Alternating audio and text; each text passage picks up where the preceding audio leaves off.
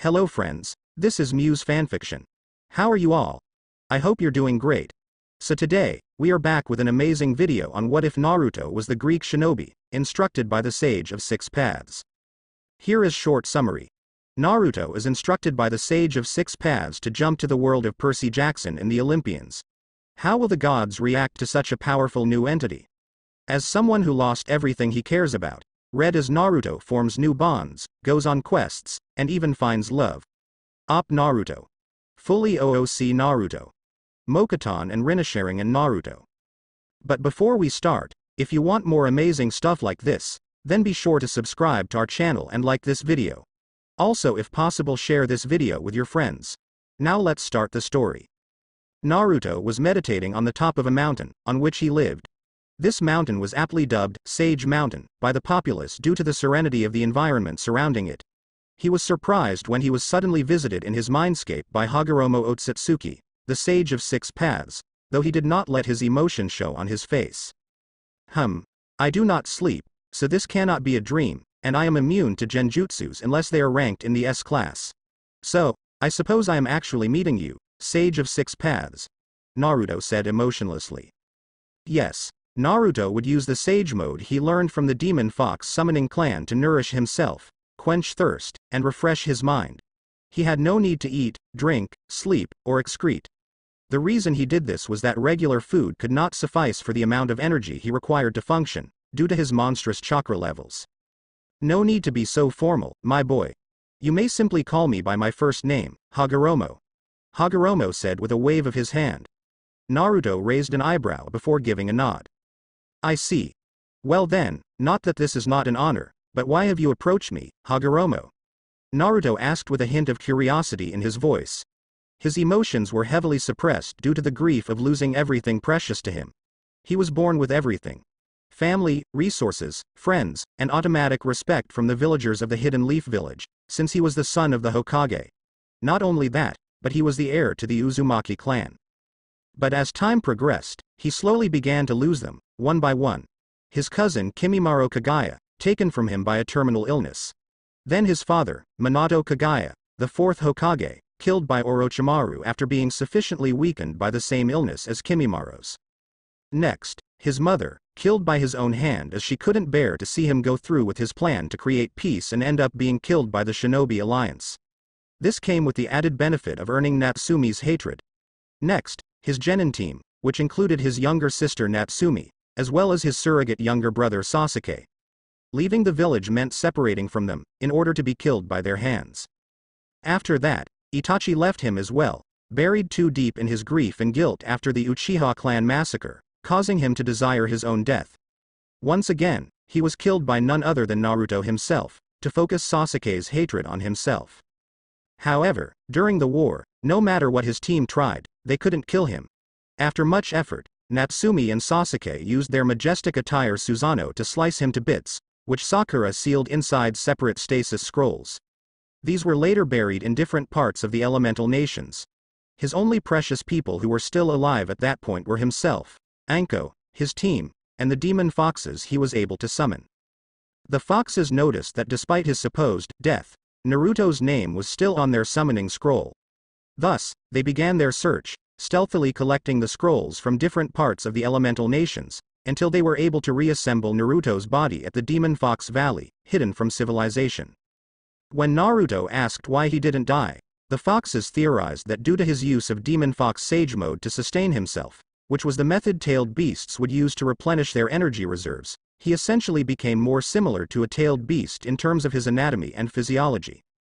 Naruto then traveled, using his incredible sensory abilities to find Anko. He lived with her for around a millennium, after which she passed on, only living to such an age due to Naruto supplying her with chakra.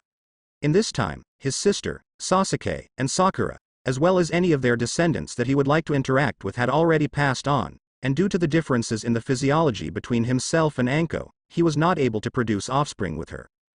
Naruto had spent more than 4 millennia after this wandering alone, making sure to preserve the peace that he helped create, and knowing that he could not afford to make any more connections with people, as he would outlive them. Hagoromo looked at Naruto sadly, knowing about the difficult life he lived. Hagoromo was sure that Naruto was definitely among the top 5 people who suffered the most throughout their lives. Naruto, my boy, I should be telling you of how great an honor it is to meet you, not the other way around. You are the only one I have seen who managed to create such a lasting peace throughout the world. I am happy that love and understanding among people has triumphed over the enforcement of peace through power. Hagoromo said, giving Naruto a pat on the shoulder. You are wrong, Hagoromo. Peace cannot be achieved with only one of love and power. Both are needed. I made the decisions I did after coming to this realization. I am sorry to put it this way, but your ideals were jaded, Hagoromo. You represented a combination of your sons, Indra and Ashura. You had the ability to spread love and understanding among people like Ashura, as well as the power to prevent rebellions, crimes, or any other behavior that would stand in the way of peace. Ashura was too kind to put his foot down and use his power to punish those who got out of line, while Indra was too tyrannical to create a lasting peace that people would enjoy. You failed to see this and chose one over the other as your successor rather than allowing both of them to take your mantle. Naruto told Hagoromo, harshly reprimanding him for his ideals. Hagoromo took a step back as Naruto's words hit him. Had he really messed up that badly? He had to give his respect to Naruto now, not only for Naruto's past actions, but also for the courage Naruto had to show him how he was wrong. I see, Naruto. You have given me a lot to think about. I suppose I was wrong to call you my boy, seeing that you are perhaps much wiser than ever was. But how did you know that your plan would succeed? Hagoromo asked curiously. It is rather simple, Hagoromo. By playing my part as a villain, I claimed that I would use my power to force peace. My sister Natsumi, being as idealistic as she is, challenged me by saying that she would follow your ideals and concepts of ninshu to create peace. It is obvious that this is what should be outwardly said, in order to fool everyone into thinking that this peace would last as long as there is a common understanding between them. However, human beings are creatures of desire. They always tend to want more than they have. Contrastingly, they are also lazy and greedy, and tend to choose the easy way to accomplish something rather than putting in time and effort. When they are not able to get what they want, they threaten peace, and action must be taken behind the scenes to put them down. By defeating me, my team showed the world that their ideals trump mine, and also subtly deterred others from challenging the peace that they achieved by demonstrating their ability to enforce it. This is why Natsumi and Sasuke worked so well with each other to preserve peace.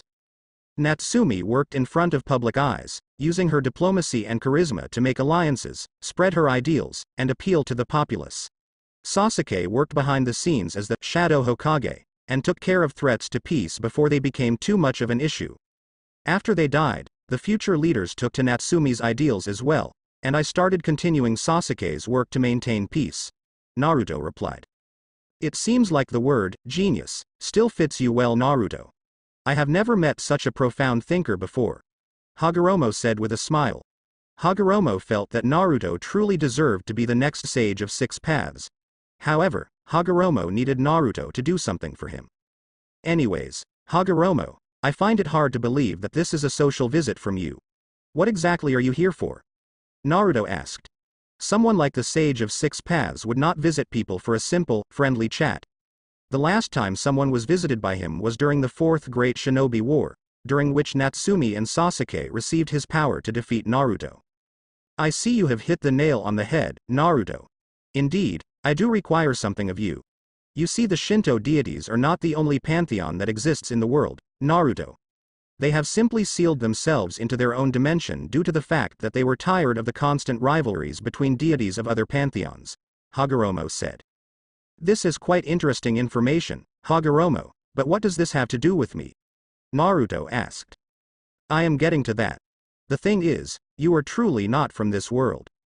While you were born here, your birth occurred due to a rather silly mishap by the Shinigami of this world. Long ago, when I was battling my mother, Kaguya, sealing her in the moon caused the seal between the other dimension and the elemental nations to weaken slightly. Coincidentally, the Greek god of the underworld, Hades, was making a trip to Erebus, the darkest part of the underworld besides Tartarus. Hagoromo said, pausing as he saw slight confusion on Naruto's face. I will explain all the references to the Greek pantheon later, after I finish what I am telling you. Anyways, the weakening of the seal caused Hades to accidentally end up in the Shinigami's realm in the form of a lost soul, where he wandered for almost a millennium. The Shinigami, who was tired of the monotony of his job of collecting souls, did not notice Hades, and accidentally collected him. Sensing that the soul he collected was not dead, the Shinigami panicked and quickly sealed the soul into a child who was being born at that moment, much to Hades' chagrin. This child turned out to your father, Minato Kaguya. Hades, being new to this experience, was able to separate his power from Minato's, making him have normal Kaguya clan abilities, but he was not able to separate the power from being transferred to you while you were being conceived. This caused your chakra to mutate and become similar to tailed beast chakra. Hagoromo said. So, you were telling me that I am this, Hades' fellow son?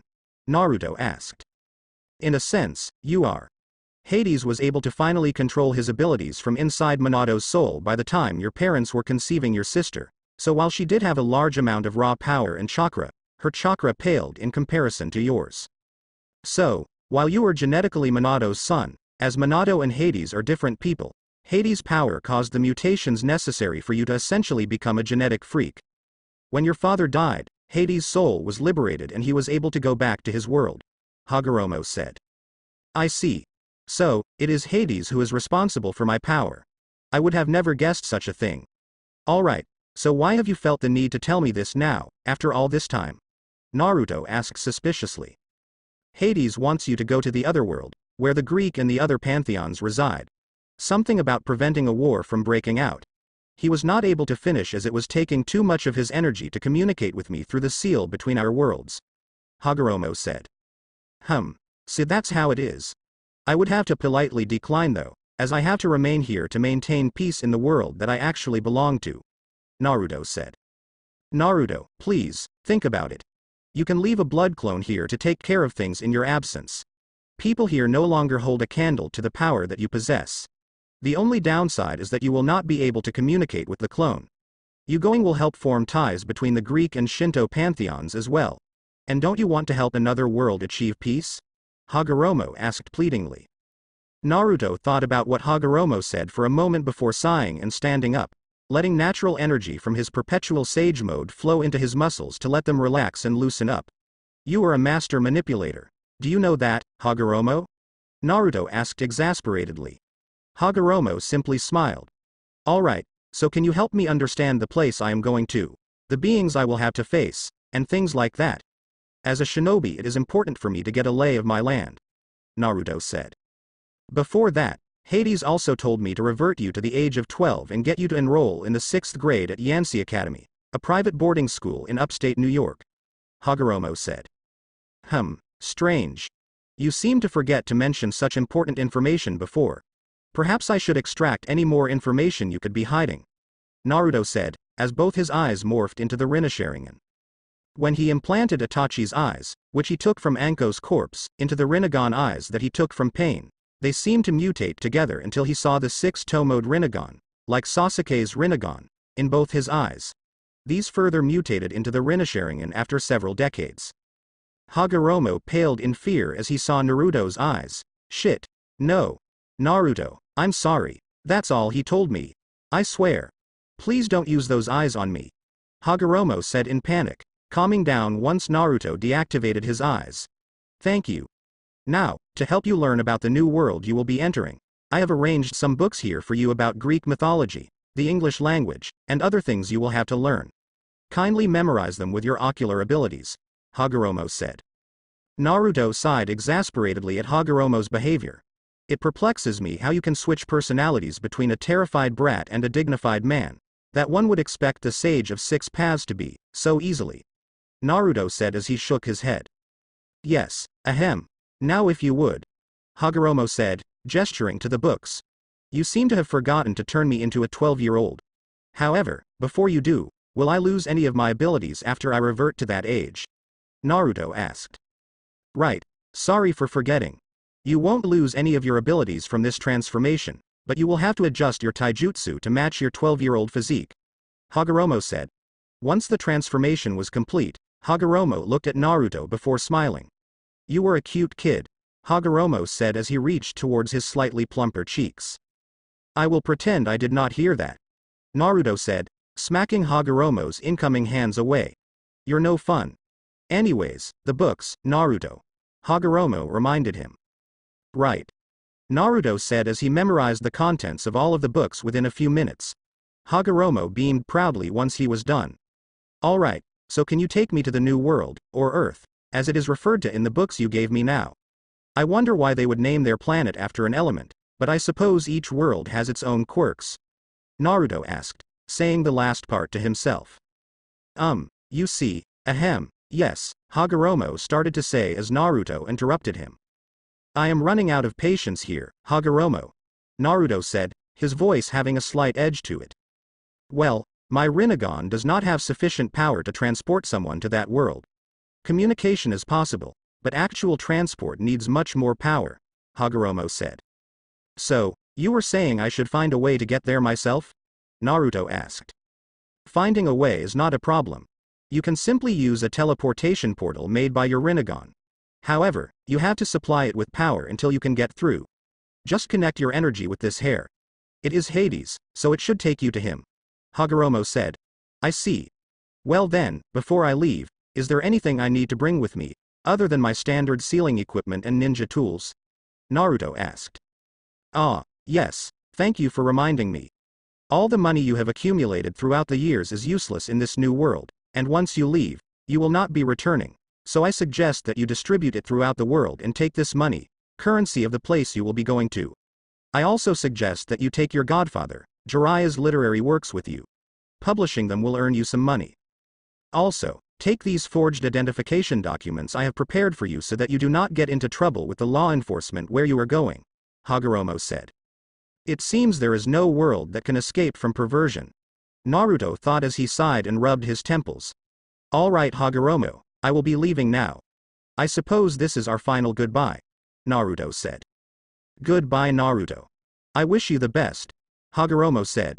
Goodbye, Hagoromo. For what it's worth, I still consider it an honor to have been able to meet you, despite the shortness of our meeting. Please take care of this world for me, Naruto said with a smile before he opened a portal with his Rinnesharingan. He looked back at Hagoromo, who nodded at him, before saluting him and walking through the portal. As Naruto exited the portal, he stole a quick glance at his surroundings to notice that he was in a large palace built with what seemed to be obsidian and bronze. A tall and muscular man was sitting on a throne of bones, which had another throne made of flowers and vines next to it.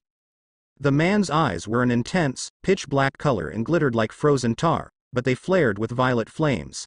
They had a manic glint, not unlike the eyes of a mad scientist, suggesting megalomaniacal tendencies. His skin was pale, almost white, a sign of either albinism or long-term confinement in darkness. His hair fell to his shoulders, with bangs covering parts of his eyes. He had a short goatee, which completed his insane appearance. His black robes seemed to be threaded with putrid mist, which Naruto was able to identify as people's souls. These were souls of the darkest, most evil people that Naruto ever felt. The man exuded a sense of a mesmerizing, evil charisma, which reminded Naruto of his past sensei, Orochimaru of the Sannin. Identifying this man as the one who requested his presence, Naruto bowed to greet him. Lord Hades, I have arrived as you have requested, Naruto said. So, you will not kneel before me, eh boy? Hades asked in an oily voice. I only give that sort of reverence to those who earn it. You have not yet earned my respect yet, so I will treat you as I treat others, Naruto said. Naruto wondered if Hades was upset with what he told him, as he saw Hades look down for a moment. Ha ha ha ha, I like you, boy. You are perfectly right in what you said. I wonder how my youngest brother would react if you told him that. He's probably going to have a coronary. Ha ha ha, Hades said, laughing raucously. He glanced at Naruto, expecting that he would laugh as well, but Naruto had not reacted. Tough crowd. Hades muttered. You know, you can lighten up, right? You are no longer in your world, where lowering your guard at the slightest can cost you your life. And please call me, father, or, dad, Hades said. Old habits die hard. But how can I refer to you as my father when you only revealed yourself and called for me when you needed me? Naruto asked. Ah, I see, so that's how it is. I'm sorry, Naruto, but I previously intended to leave you alone and allow you to live your life and pass away without learning about me. However, I took pity on you, due to the lonely life you had lived after the death of those you loved. I also think that my father is stirring, and he may take advantage of a possible war that may occur between the gods. I have not observed you for most of your life, but I can tell that you are powerful Naruto, even though you are hiding most of your power from detection. I will not ask you to reveal your abilities to me until you trust me more, but please make sure that you tone down the amount of power that you allow to be detected. My youngest brother is paranoid, and may see you as a threat otherwise. Hades said. I see. Well, I will refer to you as my father then. You are correct about me being powerful, and I am not keen on making enemies the moment I set foot on this world, so I will lower the power I exude. Tell me when I have lowered it sufficiently, Naruto said. Hades nodded as Naruto's detectable power started to lower. It continued to lower until it has about the same amount of energy exuded by Percy Jackson. Stop. Hades said suddenly, just as Naruto was releasing less than 1,000th of his power. Right. So Hagoromo told me that you wanted me to go to a private boarding school by the name of Yansei Academy, in upstate New York. Why is that? Naruto asked. I cannot reveal all my reasons just yet, but I implore you to be watchful of a boy there. He goes by the name of Percy Jackson. Hades said.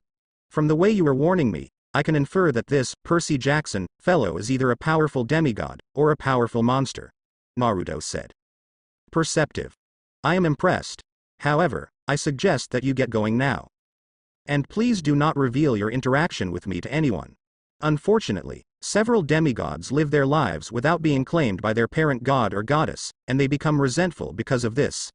My youngest brother also does not take too kindly to gods and goddesses interacting with their demigod children.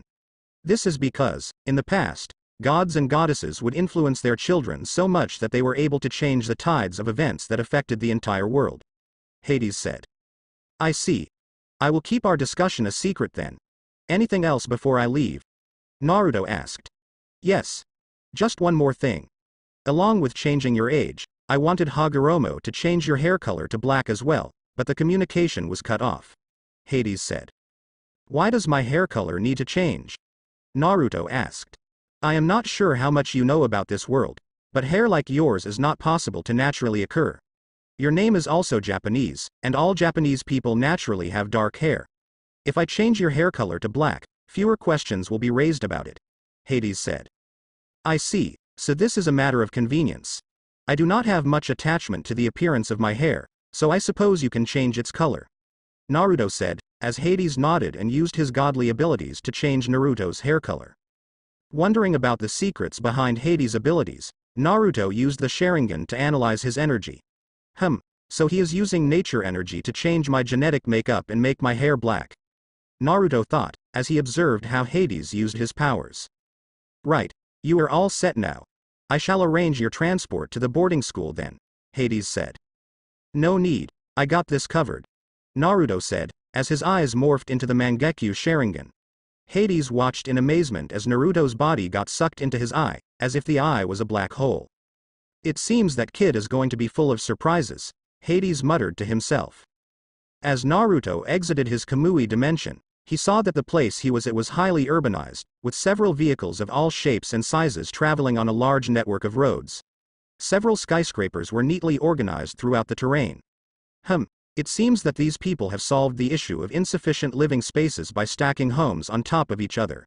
Impressive, Naruto thought. However, Naruto was quite appalled by the lack of nature in this world. Nature energy was present in the same quantities as the elemental nations, but it felt tainted. Naruto decided to fix this by traveling to the most polluted places every day, and using his magnet release abilities to cleanse the air of pollutants. Naruto also decided to go to all the world's deserts, and use his wood release abilities to repopulate them with trees. Naruto walked around, observing the shops, restaurants, hospitals, and other businesses that came into his view. It seemed that any abilities that were out of the ordinary were not used in this world, or at least, not in public.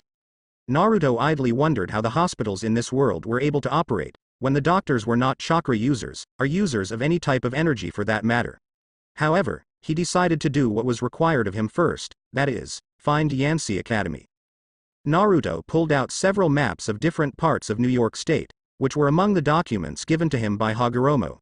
He quickly used his Sharingan to memorize their contents before disposing them off in the trash. Naruto then walked into an alleyway, checked to see that he was alone, and used Kamui to teleport to Yansei Academy.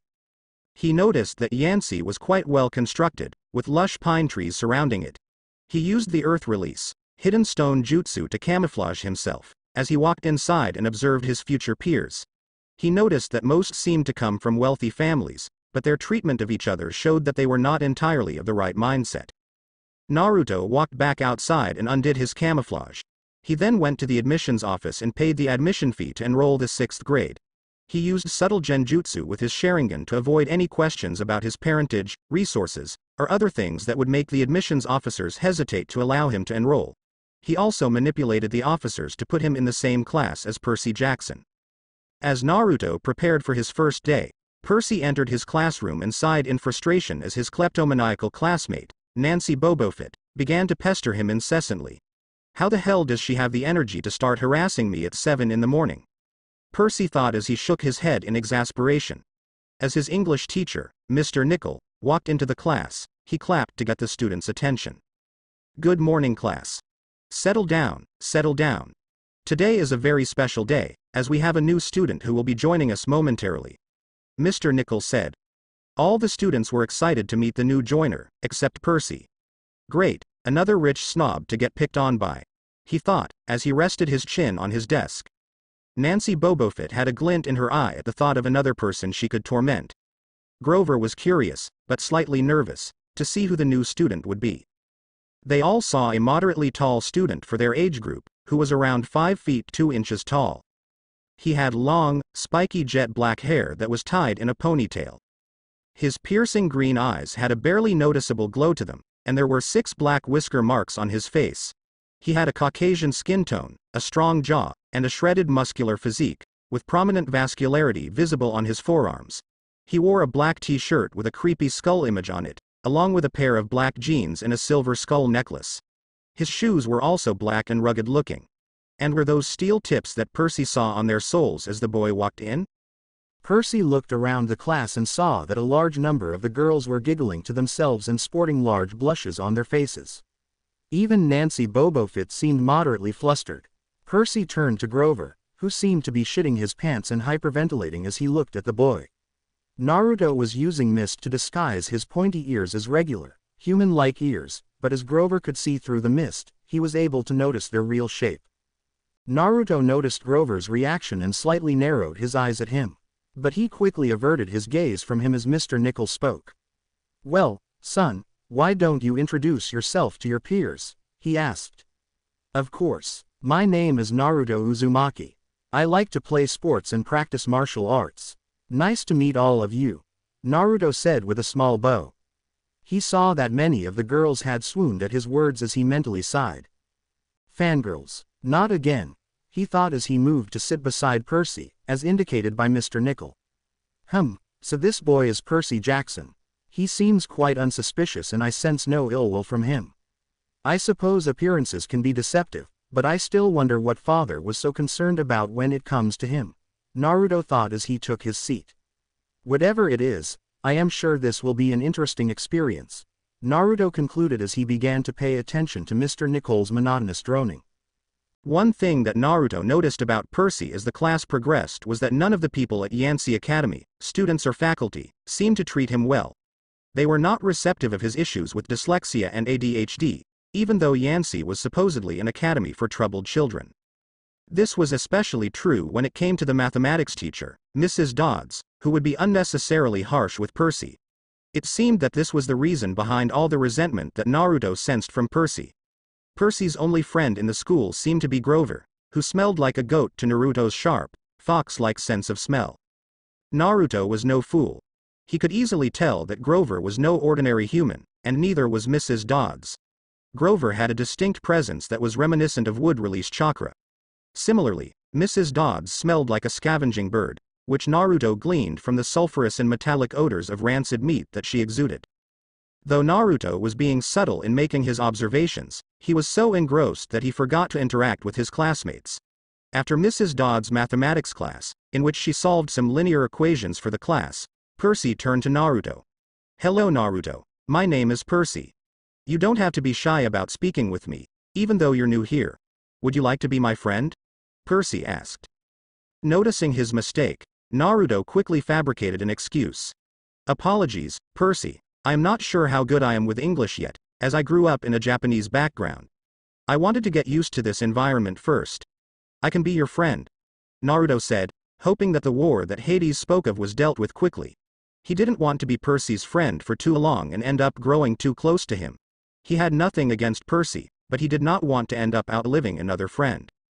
Percy sighed in relief, seeing that Naruto was not a jerk. Seriously, dude? Your English is better than most of the people in this class. Possibly myself included, Percy exclaimed. Naruto smiled at him. Thank you, Percy, he said. Oh, boo-hoo. What a cheesy way to talk, said the annoying voice of one Nancy Bobofit. Yo Naruto, why don't you ditch the loser and come with me? I heard the band room is free for a hot make-out session, Nancy said, giving Naruto a coy smile.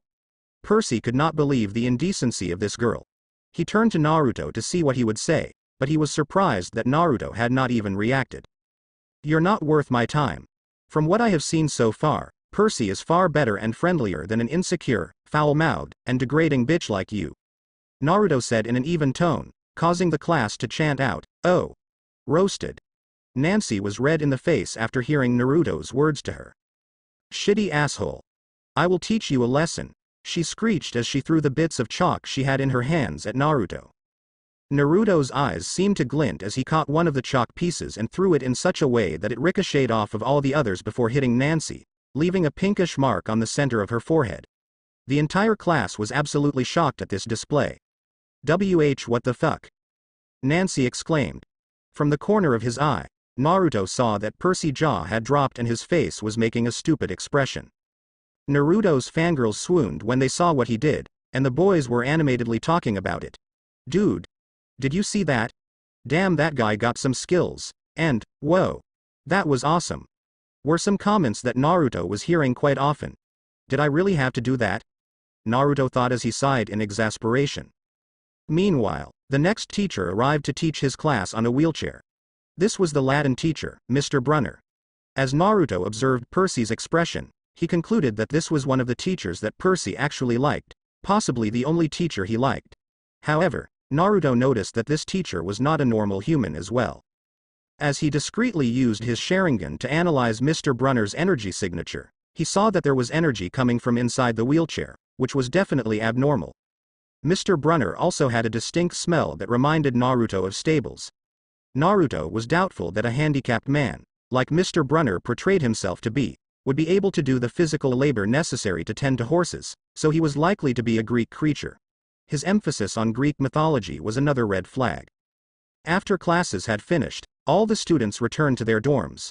Many were looking for Naruto, wanting to ask him to teach them cool tricks like what he performed in school on Nancy Bobofit. Girls wanted to ask him out on dates, however, it seemed that Naruto had disappeared. Percy also wanted to ask him about the chalk incident, but was disappointed to see that his friend had left without even saying goodbye. Naruto was in his dorm, brainstorming on the possible identities of Grover, Mrs. Dodds, and Mr. Brunner. It was easy to guess that Grover was a satyr, due to his goat-like smell and nature-like aura. Mrs. Dodds was difficult to place. It was clear that she was concealing her features, and Naruto was cursing himself for not using his Sharingan to analyze her energy signature. However, he remembered her smell, which was similar to scavenging birds. Naruto remembered that the only creatures that would fit this description would be Furies and Harpies. Harpies tend to be very unintelligent, hardly capable of teaching a mathematics class. This left Furies as the only possible category of creatures Mrs. Dodds could be. Naruto was slightly annoyed with Hades for not trusting his ability to watch Percy and making Percy's life miserable with such an unfair teacher. Naruto felt a large amount of malicious intent directed at Percy from Mrs. Dodds, so he decided to keep a watchful eye over her and her actions using his sensory abilities. The only person left to identify was Mr. Brunner. Naruto instantly knew that Mr. Brunner was a centaur. However, Mr. Brunner did not fit the description for what he read about centaurs, as they were known to be literal party animals with little sense of responsibility. The only centaur I read about, who is similar to Mr. Brunner is, oh my, is he really still alive? Naruto questioned, realizing that Mr. Brunner was actually the legendary Chiron, the trainer of heroes. At this point, the door to his dorm room was opened by a weary Percy. Percy walked into the room to see Naruto lying shirtless on his bed, deep in thought. Percy gasped in shock as he saw Naruto's shredded physique, wondering what Naruto did that was able to make him so built. Dude. How are you so ripped? You were 12 for God's sake. Percy exclaimed. And what are you doing in my room? How did you get here anyway? Percy asked. Easy, Percy. I was assigned as your roommate. Sorry for not telling you. Naruto said, as he stood up and put his shirt back on. What? I did not ask for a roommate, Percy said. Naruto shrugged. If it bothers you so much, I can ask them to reassign me, he said nonchalantly. What? No, it's all right. It's just, never mind, Percy said. He was hesitant to get close to Naruto, as he was nervous about him finding out about the abnormal things that would happen around him. He did not want his new friend to think of him as a freak. However, Percy had a feeling that there was more to Naruto as well. Percy had never heard of a 12-year-old being as well built as Naruto. The amount of calculation involved in the chalk incident was also something that ordinary people cannot do. After re-evaluating his mysterious friend and roommate, he decided that Naruto was the most likely person to accept him as a friend, along with all the abnormalities he was surrounded by. Yanxi Academy had organized a field trip to the Metropolitan Museum of Art for all the students the next day. It turned out that Percy was quite excited for this, as the museum guide was none other than Mr. Brunner himself. The class would be learning about Greek mythology from Mr. Brunner. Naruto showed no outward reaction to the announcement of the field trip, which slightly annoyed Percy. For some reason, Naruto seemed to never show much emotion. Someone could make the funniest joke and he wouldn't laugh, or try to piss him off in every way possible and he wouldn't snarl or sneer, or do the kindest thing for him and he wouldn't smile. Percy sometimes wondered what happened to make Naruto like this. Any expression Naruto did make would never seem genuine. On the day of the field trip, Mr. Brunner guided the students through big, echoey galleries, past marble statues, and glass cases full of ancient black and orange pottery. Percy gawked at the items displayed in awe, amazed that these artifacts managed to survive for millennia. As Mr. Brunner explained about Greek funeral art, Nancy Bobofit snickered something about the naked statue on the stele. Will you shut up? Percy demanded, annoyed with Nancy's antics. Unfortunately for him, this came out louder than he expected, and was heard by the entire class. Mr. Jackson, did you have a comment? Asked Mr. Brunner politely. No, sir. Percy replied, his face red with embarrassment. Turning to a painting on the display, Mr. Brunner asked Percy what the painting depicted. Relieved that it was something he recognized, Percy promptly answered. That's Kronos eating his kids, right? He asked. And perhaps Mr. Uzumaki can tell us the reasons behind his actions, Mr. Brunner suggested. Either way, he continued his practices with his children until his sixth child, Zeus, was born. The fool failed to realize that his wife had swapped the child for a rock of a similar shape and size, and Zeus was able to grow and train away from Olympus. He then infiltrated his father's palace and deceived him into ejecting his siblings from his stomach, which for some reason had not digested them yet. They all were then able to overthrow Kronos and the remaining Titans, seizing control of Olympus, Naruto said. After hearing Naruto's answer, the class had burst into laughter, but Mr. Brunner had a terrified expression on his face. Nothing good could come of insulting the Titan Lord, despite the fact that Naruto spoke the truth. Meanwhile, Nancy Bobofit made a comment. Like we're gonna use this in real life. Like it's gonna say on our job applications, please explain why Kronos ate his kids, Nancy said.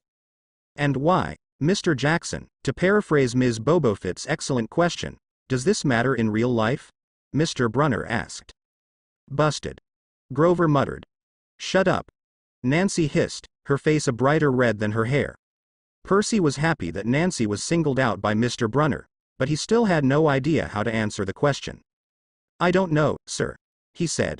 I see, Mr. Brunner said, with slight disappointment in his tone. Perhaps Mr. Uzumaki can answer my question, then? Mr. Brunner asked. Naruto's eyes glinted in mirth despite his lack of facial expression as he responded. Well, Mr. C, I suppose if we were to ever meet these beings in real life, it would be rude to not know of their history, wouldn't you agree? Naruto answered evenly, shocking Mr. Brunner and causing the class to laugh uproariously. Mr. Uzumaki, please refer to me by my correct name, Mr. Brunner. You called me Mr. C when you were giving your answer, Mr. Brunner said, slightly weary of Naruto. Did I now? I suppose I slipped up a little. Perhaps I should do some horse riding to freshen my mind a little. Well, it is time for lunch now. See you around, Mr. C, Naruto said nonchalantly as he left the museum doors. Mr. Brunner was panicking now. Beyond a shadow of doubt, Naruto was aware of his true identity. He began to retrace his footsteps. Surely, he must have done something that had tipped Naruto off about who he really was. He was never aware of Naruto's existence until a day ago, and there seemed to be so much mystery surrounding that boy. However, whoever Naruto was, there was no denying that he was dangerous. Mr. Brunner would have to tread carefully from now on. Naruto's actions terrified Grover as well, who was able to glean that Naruto knew of Chiron's identity already. Naruto was definitely a powerful person, creature, or whatever he was. He was about as powerful as Percy, or maybe even more so. Naruto's pointed ears, eyes with vertical slits for pupils, whiskers, claws, and abnormally long and sharp canines were not helping Grover dismiss him either. The abnormal presence of nature energy present around Naruto was overpowered out by his aura of death that he inherited from Hades, as he did not want to draw out nature spirits. This was another reason why Grover could not accurately judge Naruto. If Naruto was not exuding his aura of death, Grover would possibly try to stay as close as possible to the being that was most similar to Lord Pan. Grover silently lamented how he was always sent on the most difficult demigod retrieval missions, like seriously, 2 children of the big 3. And now life had to throw him into another shitty situation. Grover did not like how Naruto was becoming friendlier with Percy as of late, not out of jealousy, but out of concern for Percy's safety. How could Grover even attempt to tell Percy not to be friends with someone who had not done anything to harm him? Worst case scenario, this action could remind Percy of how people would alienate him from socializing, and create a strain in their friendship. This would make Naruto a closer friend to Percy, and would put Percy in more danger. Grover could not have that, so he decided to simply watch Naruto and Percy more closely from now on. However, the fact that Naruto was friendly with Percy, and stood up for him multiple times, showed that his intentions were possibly innocent. Most Greek creatures would make it known that they have malicious intentions by antagonizing the demigods they target. Naruto was not like that, meaning he was either trying to cunningly manipulate a powerful demigod like Percy, or that he was not a threat to him. Grover's money was on the former. He knew that his opinions on Naruto's intentions were entirely based on his appearances, and as the old saying goes, you cannot judge a book by its cover. However, it was better to be careful than to ignore Naruto and cause Percy to die, or worse, turn evil. Grover was not going to fail another retrieval mission. Not only did he know that if this were to happen, the Council of Cloven Elders would be likely to forbid him from achieving his lifelong dream of becoming a searcher for Lord Pan, but Grover truly cared about both Percy and Talia, and he wouldn't be able to live with his guilt if Percy were to die as well. Grover knew that the only way to watch Naruto closely was to find a way to be his friend, like Percy. This was necessary, because if Grover's suspicions of Naruto trying to manipulate Percy made Naruto a much more deadly adversary than any antagonistic monster. With this in mind, Grover decided to steel himself and approach Naruto, who was sitting alone on the rim of the fountain and staring at the clouds. Percy was still looking for Naruto at another location, so Grover took his opportunity. "Hello Naruto. How come you are here all by yourself? Are you not going to eat?" Grover asked. "I'm not hungry, Grover, but thank you for your concern," Naruto said. Grover frowned at this. "I just wanted to know, why were you not calling Mr. Brunner by his correct name?" Grover asked. "I think we both know of Chiron's identity, don't we, Satyr?" Naruto asked emotionlessly, shocking Grover that his cover was blown as well. "Well, Grover started to say, hoping to salvage any shreds of secrecy that remained in his mission. "Don't bother. From your earlier reaction, I was able to see that I guessed right. I would simply like to know why you seem to so keenly observe Percy Jackson, as though you were a disguised bodyguard. While you do seem quite timid to be a bodyguard, that could always be a facade," Naruto said, his eyes boring deeply into Grover's very own soul. Grover was formulating a suitable response, when he was fortunately saved by the arrival of Percy. "Hey guys, what's up? What are you two doing here? Aren't you hungry? Why didn't you invite me along?" Percy questioned rapidly. "I just needed to be alone for some time to think of some things, Percy. And I am not that hungry, so I thought I would catch up with you later," Naruto said. "Say, why did you tease Mr. Brunner like that, Naruto? He's a good teacher, please be nice to him," Percy said. "I wasn't teasing him, Percy. Naruto started, before seeing Grover's pleading look, which silently told him that Grover did not want Chiron's identity being revealed to Percy. Naruto sighed before continuing. Mr. C was one of my favorite past instructors, Percy, but he passed away, so I have a few bouts of PTSD from time to time. Nothing to worry about. Naruto lied smoothly. What is Grover doing here talking to you? Percy asked indignantly, insecure that his friends may outcast him. Sensing this from Percy, Naruto answered calmly. No need to worry about it, Percy. Grover was simply fascinated by the satyrs that Mr. Brunner was studying about, and wanted to learn more about them. As a vegetarian, he identifies with them quite well, so he approached me to ask about them. As for why he didn't come to you, I don't think you are quite as familiar with Greek mythology as me. Do you, Percy? Naruto said, once again lying through his teeth. Grover was quite nervous about the subtle hints about his species that Naruto gave Percy, but Naruto's ability to lie so easily reinforced Grover's feeling that Naruto could be manipulating Percy. I see. How come you are so familiar with Greek mythology, Naruto? Aren't you Japanese? Percy asked. Mixed race. As you can see, my eyes are green. Anyway, I don't think you are Greek, but you are still interested in their mythology, are you not? I simply spent more time learning about it, that's all. Naruto said. Fair point. So, Percy started to say, but he was interrupted by Nancy throwing bits of her peanut butter sandwich onto Grover's hair. Percy was furious, and he would have slugged Nancy in the gut, chivalry be damned, had Naruto not stopped him. One thing unknown to everyone was that Naruto hated bullies. He knew how their minds worked. Their inferiority complex would make them target others in an attempt to exert dominance on them, in order to feel better about themselves. Naruto hated those who abused weaker people to prove their superiority. Naruto stalked up to Nancy, scaring her slightly. Naruto stopped in front of her before pointing to the bits of her sandwich that Grover had picked out of his hair. Eat them. He said softly. Nancy's mind was racing. Naruto asked her to eat food from the muddy ground. And even worse, it had touched Grover's lice-infested hair. Seeing as Nancy had not moved, Naruto spoke again. Eat them. You wouldn't want to waste food, now, would you? He said as he loomed over her menacingly. Finally, Nancy gained some backbone and steeled her resolve. Why should I? She said defiantly. Unimpressed, Naruto aimed a small amount of killing intent at Nancy. He made sure no one could feel it other than her. Nancy wet herself from seeing visions of herself dying in horrifying ways, from being crucified, to being impaled, to being burned alive. Reeling from the experience, Nancy spoke as sobs came through her eyes and mouth. All right, I will eat them. Please, don't do that again, Nancy said, with tears flowing down her cheeks.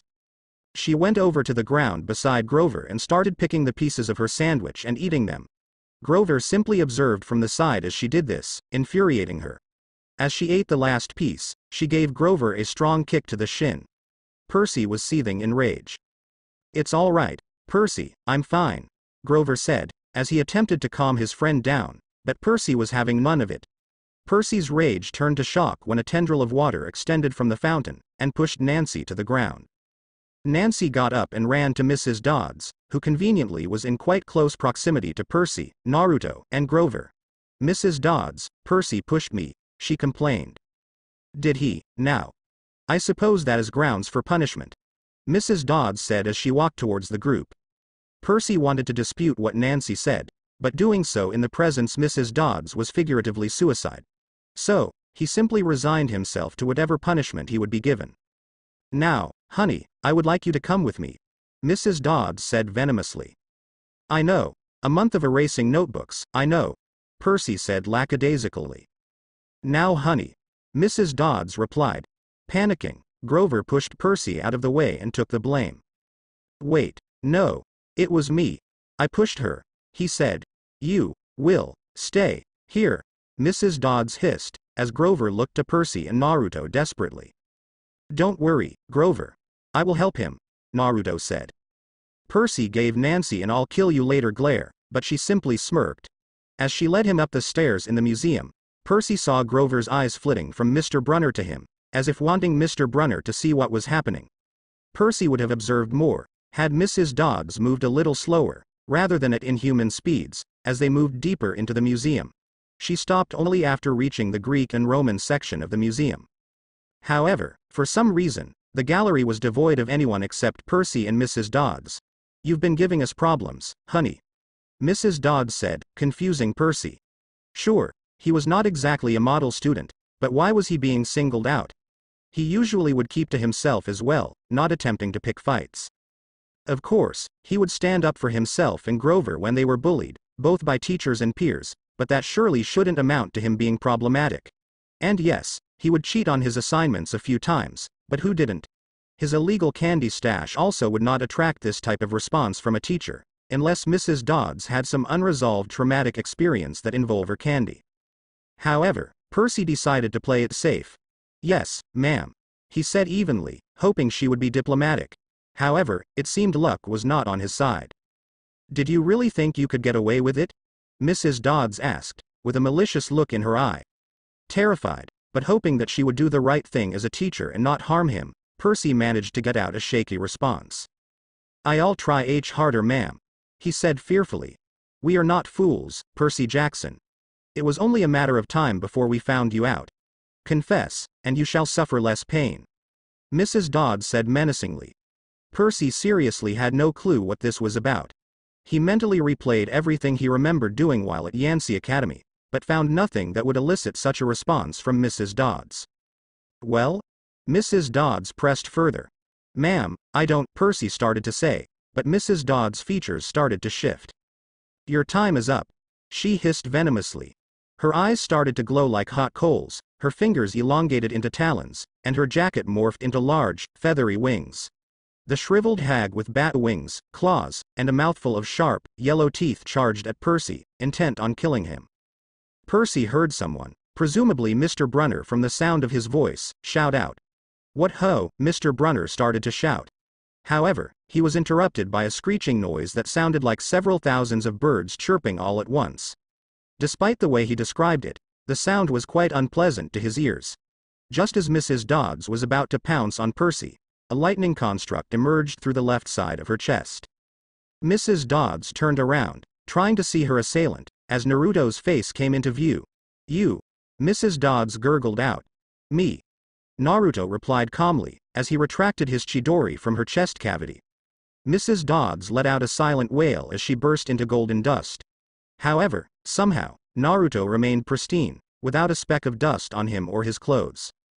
Mr. Brunner watched the display, so stunned that he dropped the pen he was about to throw to Percy. Percy was also in awe when he saw Naruto's power. "Dude, what the hell was that?" Percy asked incredulously. "I will explain later. First, let us get out of here," Naruto said, as he grabbed Percy's shoulder and used a body flicker to teleport him to an isolated area. As Percy gained his bearings, he looked around to see that he was surrounded by trees. "Whoa! How did you do that, Naruto?" Percy asked, in awe of Naruto's abilities. Naruto turned to Percy as he looked him in the eyes with his Mangekyo Sharingan. "Alright. Now that we are away from prying eyes, Tsukuyomi," Naruto said as the world around them dissolved. Percy's eyes opened in a red and black landscape, slightly fearful of what Naruto was doing, but not acting on his fear yet. After all, Naruto did save his life. There had to be some meaning behind that, right? "Welcome to my realm of Tsukuyomi.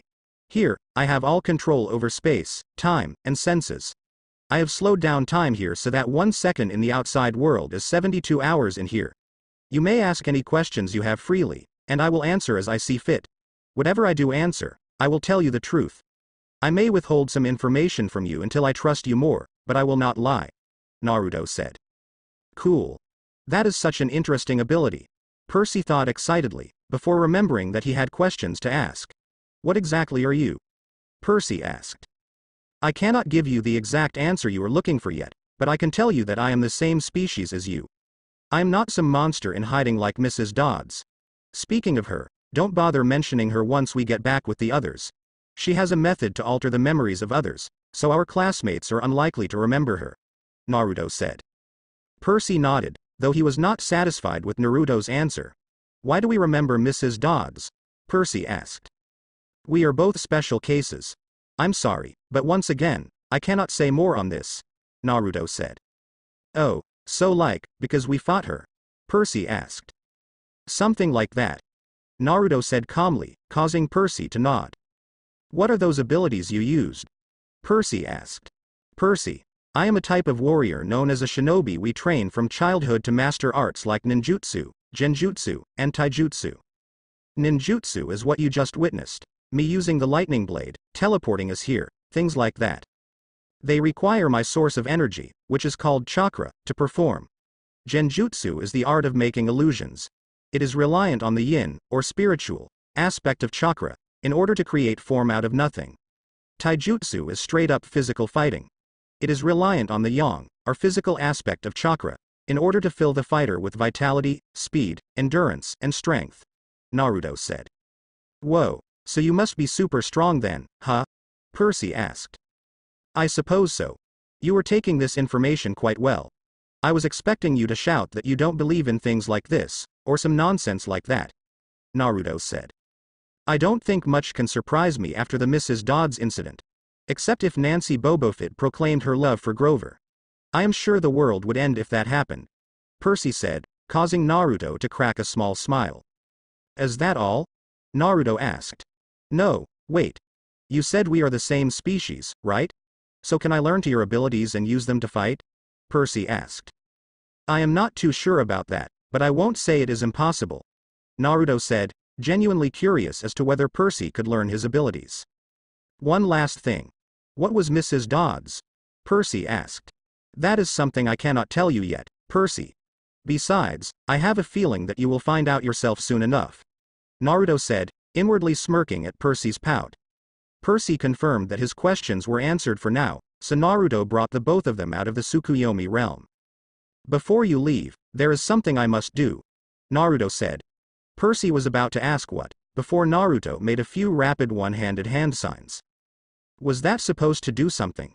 Percy asked, but was shocked when he heard Naruto's voice in his mind. We are now mentally connected. If we are separate, but one of us has to tell the other something, we can communicate through this link, Naruto's voice said. Wait, now you can hear my thoughts? Percy asked, not liking the invasion of privacy. Only the ones you choose to share with me. It will be useful if you are ever in danger again. And simply think what you want to tell me in your head. You don't have to physically talk to me, Naruto's voice said. Percy nodded as he understood. One more thing, Naruto said, as he made a few more one-handed hand signs, and curled his hand around Percy's wrist, creating a seal. This will allow me to find you whenever you are in danger, Naruto said in Percy's mind, causing the boy to nod in gratitude. What branch of the shinobi arts are these drawings from? Percy's voice asked curiously. They are actually letters, as you can see from closer inspection. They come from a branch of ninjutsu, known as fuinjutsu, or sealing techniques, Naruto's voice replied. Alright, Percy, let's join the rest of our class. We have been away from them for long enough, Naruto said normally, not through the mind-binding technique he used on Percy, as Percy grumbled, but followed along. This was going to be a long year. I hope Mrs. Kerr whooped your butt, called the annoying voice of Nancy Bobofit. So it seems Naruto was right. Mrs. Dodds must have manipulated something to make everyone forget about her and replace herself with this Mrs. Kerr person, Percy thought. Knock it off, Boba Fett, he yelled. Don't call me that, Nancy yelled back. Percy wondered why she was wearing different pants than she was before, but he remembered how Naruto scared her enough to make her wet herself. He grew a sly smirk, happy to gain some ammunition against her. He wouldn't use it now, of course, but he would definitely embarrass her in front of the whole class when the time was right.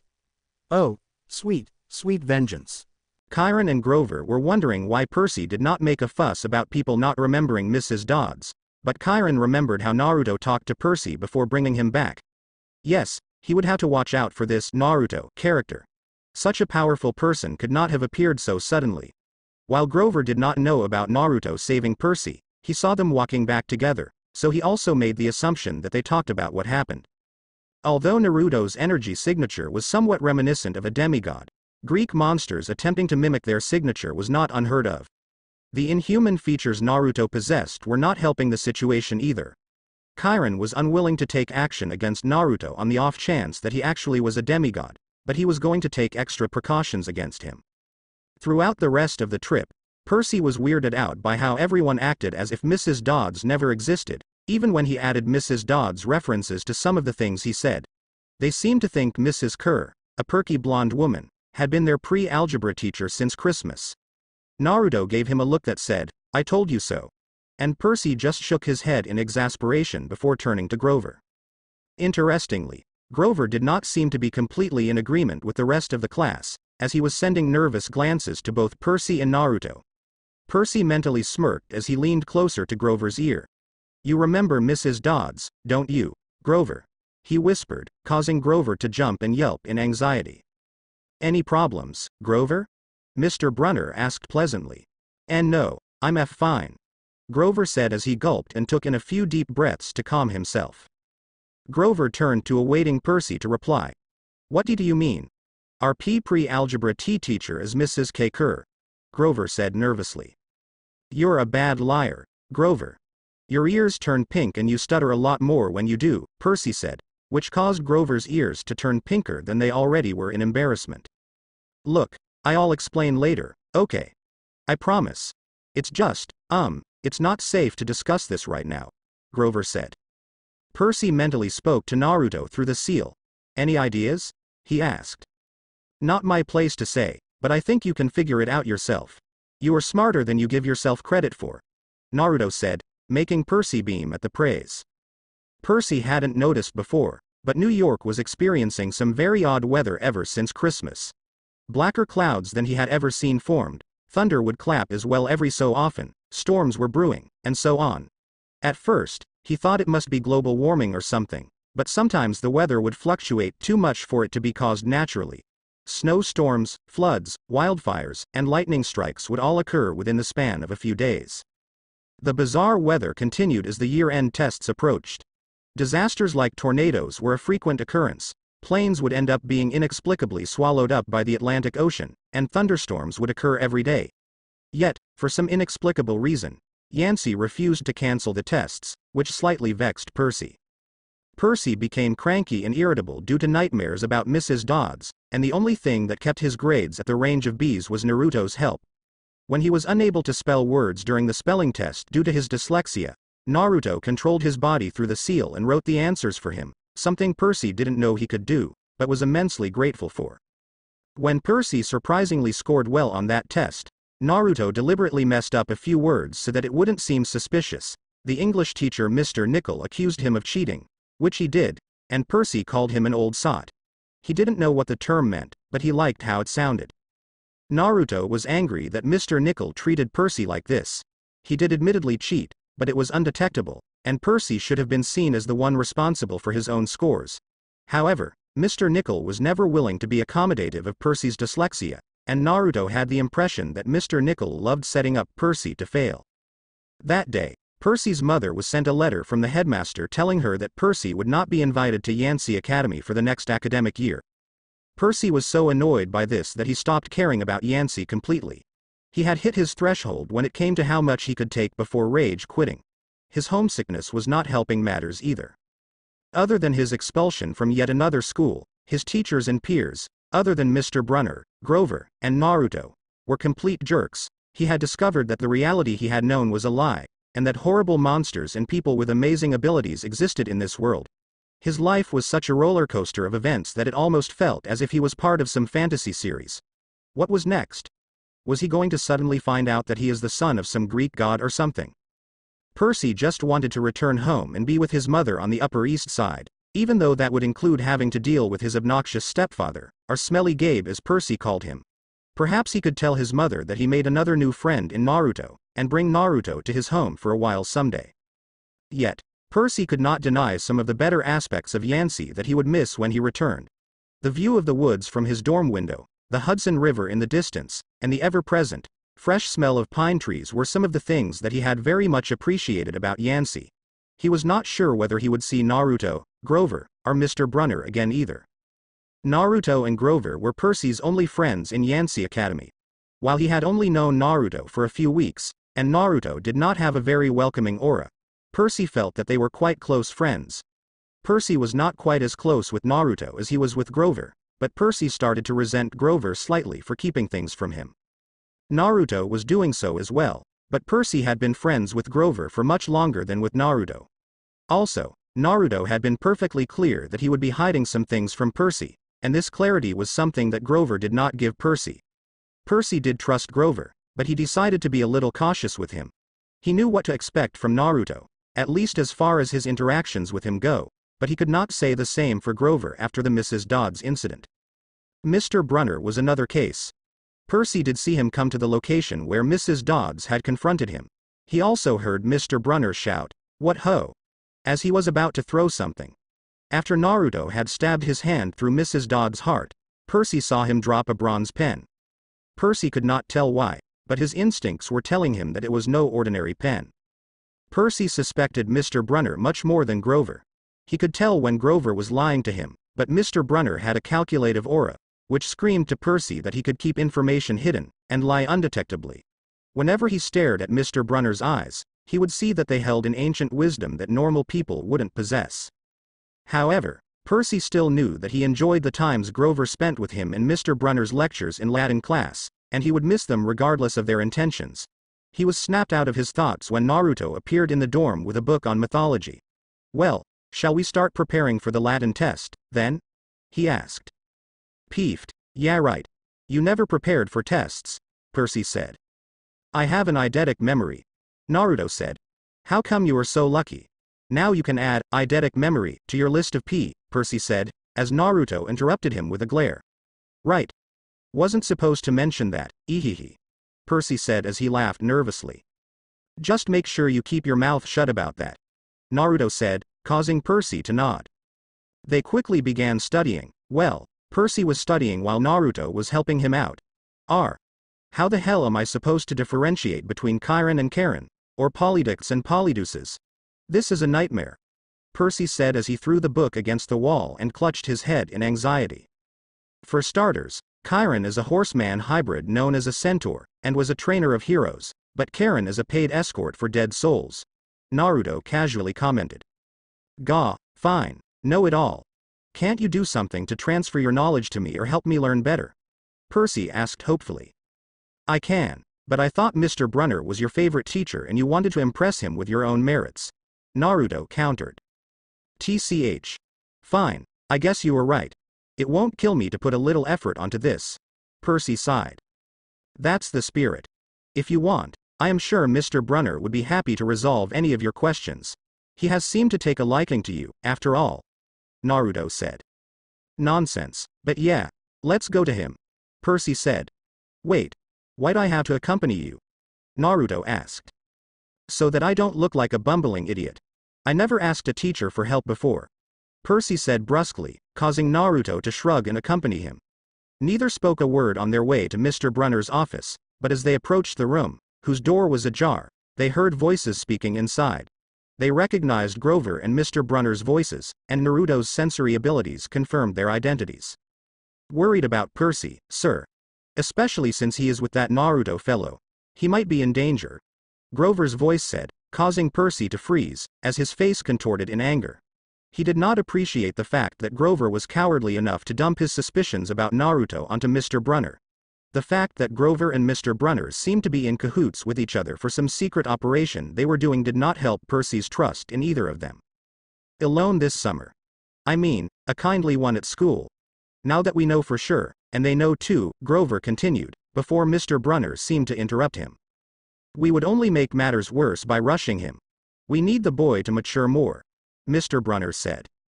"Oh, so Mr. Brunner was playing these manipulation games behind his back?" Percy's trust in both Grover and Mr. Brunner shattered at that moment. He was going to pretend being friends with Grover, as he didn't know what consequences would befall him if he were to reveal that he had eavesdropped. However, he was not going to trust Grover and Mr. Brunner any longer. But he may not have time. The summer solstice deadline is, he heard Grover start to say anxiously, before being abruptly interrupted once more by Mr. Brunner. "Will have to be resolved without him, Grover. Let him enjoy his ignorance while he still can," Mr. Brunner said. "Still, he saw her," Grover said unsurely. "His imagination. The mist over the students and staff should convince him of that," Mr. Brunner said with a dismissive wave. Percy clenched his fists in anger. He could not believe that his life was being manipulated behind his back by his best friend and his favorite teacher. The level of betrayal he was feeling was insane. However, a hand was placed on his shoulder and his mind suddenly calmed down. Percy looked back at Naruto incredulously as he removed his hand from his shoulder. Percy would definitely ask him about that. They both continued to listen as Grover spoke. "Sir, I can't fail in my duties again," Grover whimpered. "You haven't failed, Grover. I should have seen her for what she was. Now, let's just worry about keeping Percy alive until," Mr. Brunner started to say before hearing a loud thud. Percy's mythology book had fallen from his hands as he heard this. Naruto made no move to try to catch it, as he was engrossed in the conversation. Percy was wondering how these people could be so cruel as to control whether he lived or died. Were they just keeping him alive to wait for the right moment to kill him? Like a pig for slaughter. Percy's heart hammered as Naruto grabbed both him and the book and body flickered back to the dorms. A soft clacking against the floor echoed through the halls, as Chiron opened the door to peek outside. "Nothing. It seems my nerves haven't been right since the winter solstice," Chiron muttered softly. "Mine neither, sir, but I could have sworn," Grover said. "Go back to the dorm, Grover. You've got a long day of exams tomorrow," Chiron said. "Don't remind me," Grover replied exasperatedly. "Neither of you will be going until you tell me why you were manipulating Percy's life behind his back." They both heard a voice say. It was a partially developed adolescent voice, but it was dominating. They turned to see a stoic Naruto leveling an even glare on them as his hands were folded against his chest. "You," Grover said furiously to Naruto. "Who do you think you are, messing around with Percy? What are you? You mean to say you haven't been manipulating him either? And I am the same as Percy is, a demigod. Percy lost all his trust in you both after hearing your conversation today," Naruto said. "What? He eavesdropped on us. Sir, we must fix this. Percy may be in danger if he tries to isolate himself from us," Grover said. "Oh, and what exactly have you both been doing to protect him? Hiding his identity from him? Allowing him to remain a weakling? You cannot babysit him forever," Naruto said. "But he is," Chiron started to say, before Naruto cut him off. "But he is what, Chiron? A child who should remain ignorant while questioning if he has schizophrenia? You expected him to fight off one of the Lord of the Dead servants for his first ever combat experience. Yes, I did notice you try to throw him an enchanted weapon, which you somehow expected him to know how to use. If you are trying to protect him, you are certainly not fit for the job," Naruto said harshly, causing Chiron to bow in shame. It was hard to argue with Naruto when he put it that way. "All right, Naruto, I admit, I have been rather careless in my approach to protecting him, but how can I be sure that you have his best intentions at heart as well?" Chiron asked. "You can't. You just have to trust me based on my previous actions. Plus, I am a demigod. One of the members of the population you used to be fond of training," Naruto said, surprising Chiron and Grover, as Naruto wisely admitted that he cannot claim to be trustworthy without getting the chance to build the trust between himself and Mr. Brunner. "All right, Naruto. I will place my faith in you for now. Protecting Percy would be your job now. Please ensure that your actions say that I chose well," Chiron said, causing Naruto to nod. "All right then.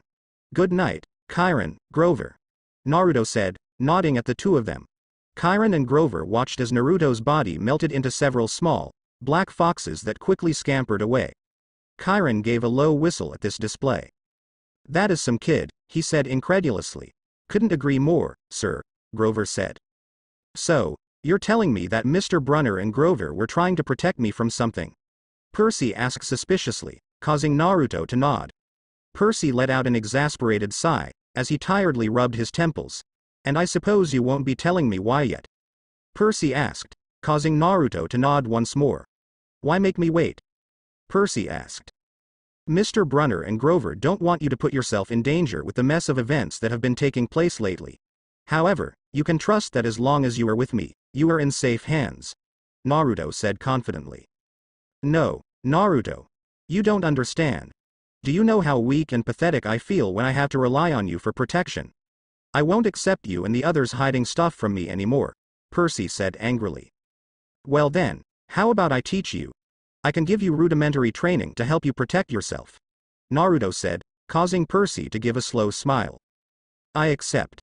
I suppose I have to call you, Sensei, now or something, Percy said. That would be customary, but currently unnecessary. Your training begins tomorrow, after our Latin test. Meet me in our dormitory at 2 p.m., after you eat lunch. Make sure you eat well, as you will be needing the energy, Naruto said, causing Percy to narrow his eyes suspiciously. Speaking of eating, or drinking, sleeping, or going to the bathroom for that matter, how come I have never seen you do that? Percy asked. All in good time. Now, rest up, or you won't do well tomorrow. Both in our training session and in the test, Naruto said, giving him a pat on his shoulder. Percy nodded as he went to bed. Naruto waited for Percy to fall asleep. When he finally did, which was signified by the thumping sound of his heartbeat significantly lowering in volume, Naruto activated his Mangekyo Sharingan and warped into the Kamui dimension to train, as he did every night. He was not keen on slacking off and becoming weaker. Once he entered the dimension, he quickly created a darkness clone. When Naruto was in his late teens, he was facing a block in the development of his abilities. He meditated to enlighten himself regarding why this was happening, and found a dark and pessimistic version of himself, trapped and unable to get over its own grievances. He had known for a long time that you cannot have a light side without the dark side and vice versa. Naruto immediately accepted his darkness as a part of him, and took advantage of the fact that his dark version had the same abilities as him. Every time he trained, Naruto would spar with his dark version, by manifesting it into something he referred to as a darkness clone. Every time he would think of a way to outmaneuver the clone would also try its best to trick him. This would allow both Naruto and his darkness to become stronger, causing the training to be twice as effective as usual. Naruto jumped back as his darkness clone rapidly fell towards him, with one leg raised up as it shouted, "Heavenly foot of pain."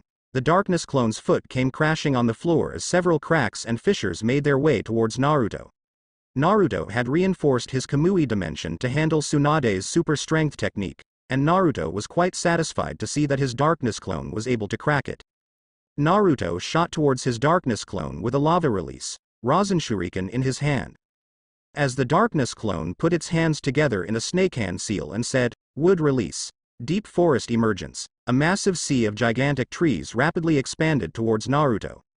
Naruto threw the lava release, Rasenshuriken, which was enhanced by his perpetual sage mode, towards the mass of trees as it cleaved through them like they were butter at first.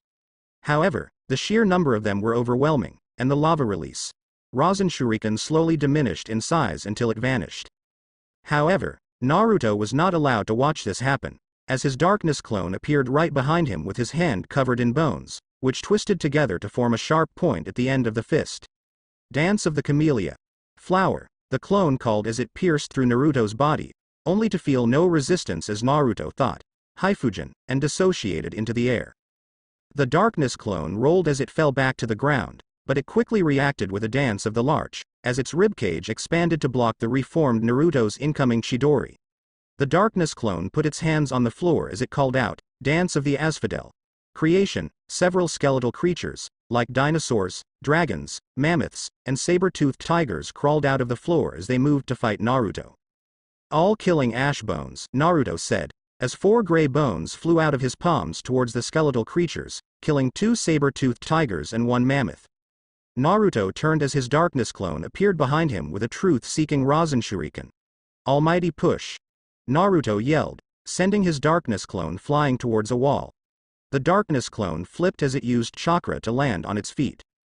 However, it did not have time to react to Naruto's ice release, hail of unbreakable icicles, which were flying towards him at ungodly speeds.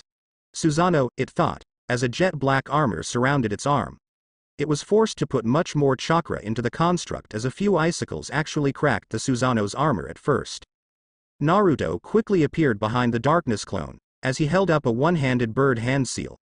Wind release. Tamed winds, he thought as the darkness clone sensed several blades of wind rapidly approaching him. Dance of the Oak, the darkness clone thought as its entire skeleton expanded into a massive construct that was similar in size to the Susanoo. Naruto smiled as he did the same. The darkness clone smiled as well, as it covered the massive skeleton with a perfect Susanoo. Naruto did so as well, as he made his entire structure put its hands together in a horse hand seal. Blaze release. Amaterasu's infernal annihilation, Naruto called, as a massive sea of Amaterasu flames advanced towards the darkness clone. The darkness clone quickly activated the Rinnegan and thought, prayed a path, as it absorbed all of the flames. Naruto and the darkness clone continued to fight and train like this throughout the night, until around 6 a.m. the next morning. Naruto exited the Kamui dimension, as he waited on his bed for Percy to wake up. Naruto turned towards Percy as he moved in his sleep. Naruto sighed as he moved towards him. "Wake up," Naruto said, as he lightly slapped Percy's cheeks a few times. "MMPH, 5 more minutes." Percy mumbled. Naruto sighed again, as he thought, water release. Freezing tides, sprinkling about a cup of ice-cold water onto Percy's face.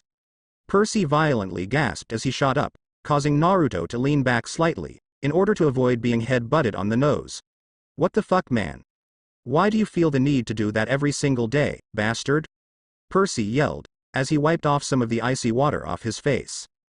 If you all are wondering how Percy got wet, he wasn't even aware that he wasn't a normal human in canon until he arrived at Camp Half-Blood. I think his abilities to stay dry in water, heal in water, and control water only manifested when he was experiencing extreme emotions before Poseidon claimed him. He would have likely noticed it if he was able to stay dry in rain, while washing his hands, or something like that. "Get dressed. We have the test to finish. We have to begin your training later," Naruto said tersely, tossing a set of clothes towards him, which Percy caught after fumbling a little. Must work on his reaction time," Naruto absently muttered. "What was that?"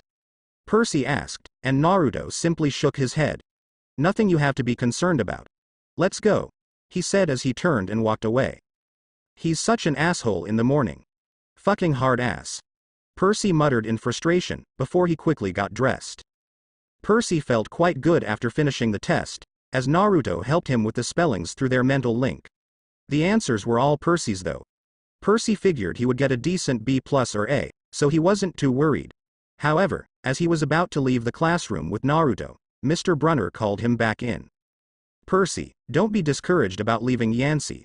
It's for the best," he said in a quiet and kind tone, but the words still embarrassed Percy, as the other kids finishing the test were able to hear Mr. Brunner. Nancy Bobofit smirked at him and sarcastically clicked her tongue while shaking her head. "Okay, sir," Percy mumbled, unsure how to feel about Mr. Brunner saying such a thing. "I mean, this isn't the right place for you. It was only a matter of time," Mr. Brunner said slowly, as if he was trying to choose his words carefully. Percy's eyes stung as he pulled himself together. After claiming to believe in him the whole year, his favorite teacher was now saying, in front of the whole class, that Percy was destined to get expelled from Yancey Academy all along. "Right," Percy said shakily, trembling as he felt betrayed. No. Oh, confound it all. What I'm trying to say, you're not normal, Percy. That's nothing to be," Mr. Brunner started to say, but Percy cut him off. "Thanks," he blurted out. "Thanks a lot, sir, for reminding me," he finished. "Percy," Mr. Brunner started to say, but Percy had already turned on his heel and left the room. Mr. Brunner turned to Naruto, who narrowed his eyes at him. "You need to learn to think before you speak, Mr. Brunner," Naruto said, before he left as well. Mr. Brunner sighed in his wheelchair and shifted his attention to the students who were still writing the test. Naruto quickly caught up to Percy, who had an angry expression on his face. "Leave me alone, Naruto. I need some time to myself," Percy said briskly. Naruto put a hand on his shoulder, and Percy instantly calmed down and was able to think clearly. "How the hell are you doing that?" Percy asked in amazement. "I am allowing Senjutsu chakra to flow through your body. This energy is the embodiment of balance and clarity, and these are what it brings you," Naruto said through the mental connection. Percy nodded at this explanation, as well as the implicit reminder to not talk so openly about Naruto's abilities. "I'm sorry. I just have a lot on my mind, with what Mr. Brunner said," Percy said. "You know, you shouldn't be taking what he said at face value. It was clear that he was not able to phrase what he actually wanted to say to you correctly, not without revealing information he is trying to keep from you," Naruto said. This caused Percy to think about his current feelings. "You don't think it's connected to what he was saying about protecting me, do you?" Percy asked. "Oh, yes, without a doubt. However, don't bring that up when conversing with him until he is ready to tell you himself," Naruto said sagely. Now, I believe we have some training to do. Naruto said, focusing his intense gaze on Percy, causing the son of Poseidon to gulp nervously. Naruto led Percy to a secure area, as he held his arm and warped him to the Kamui dimension, which had automatically repaired itself since Naruto's spar during the night. What is this place? Why have you brought me here? Percy asked nervously. Another one out of my arsenal of techniques. This is called Kamui, a pocket dimension from the real world. I can freely manipulate the space within this dimension, but the time passes in here at the same rate as the real world, Naruto said. That is amazing. How do you do that? Percy said in awe. A story for another time. Now, onto your training. I have taken the liberty to prepare a regimen for you to follow, in order to physically keep up with what I will teach you. However, I would first like to do an initial check of your physical abilities, in order to ensure that I made the correct assumptions, Naruto said. Alright, Naruto. What do I have to do? Percy asked. Well, first you will be tested in your upper, core, and lower body strength by seeing how many weighted push-ups, pull-ups, and squats you can perform. The weight you will be carrying will be equal to half of your own. Then, your speed and endurance will be tested by seeing how long you can keep up your maximum speed, until your speed reduces by 1 mile per hour, and how fast you complete a 5-mile run. After that, I will test your reaction speed by aiming punches at you at faster and faster speeds until you can no longer dodge. For now, until you learn to fight properly, I will consider it a proper reaction if you either dodge my attacks, Naruto said. That sounds like a whole lot. I mean, I don't know if I will have the energy for it.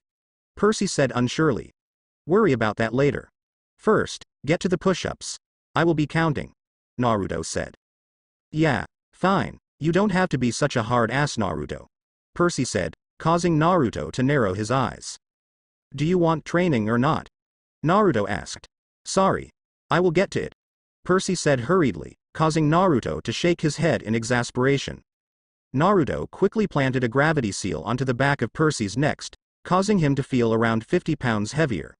Percy quickly took his position on the ground and started the drills. After 20 minutes, Naruto looked at the results. 22 weighted push-ups, 29 weighted pull-ups, and 36 weighted squats, not bad for someone who has never trained before. Alright, I will remove the weight now, Naruto said, as he released the gravity seal by making a tiger hand seal. Alright Percy, get to your runs.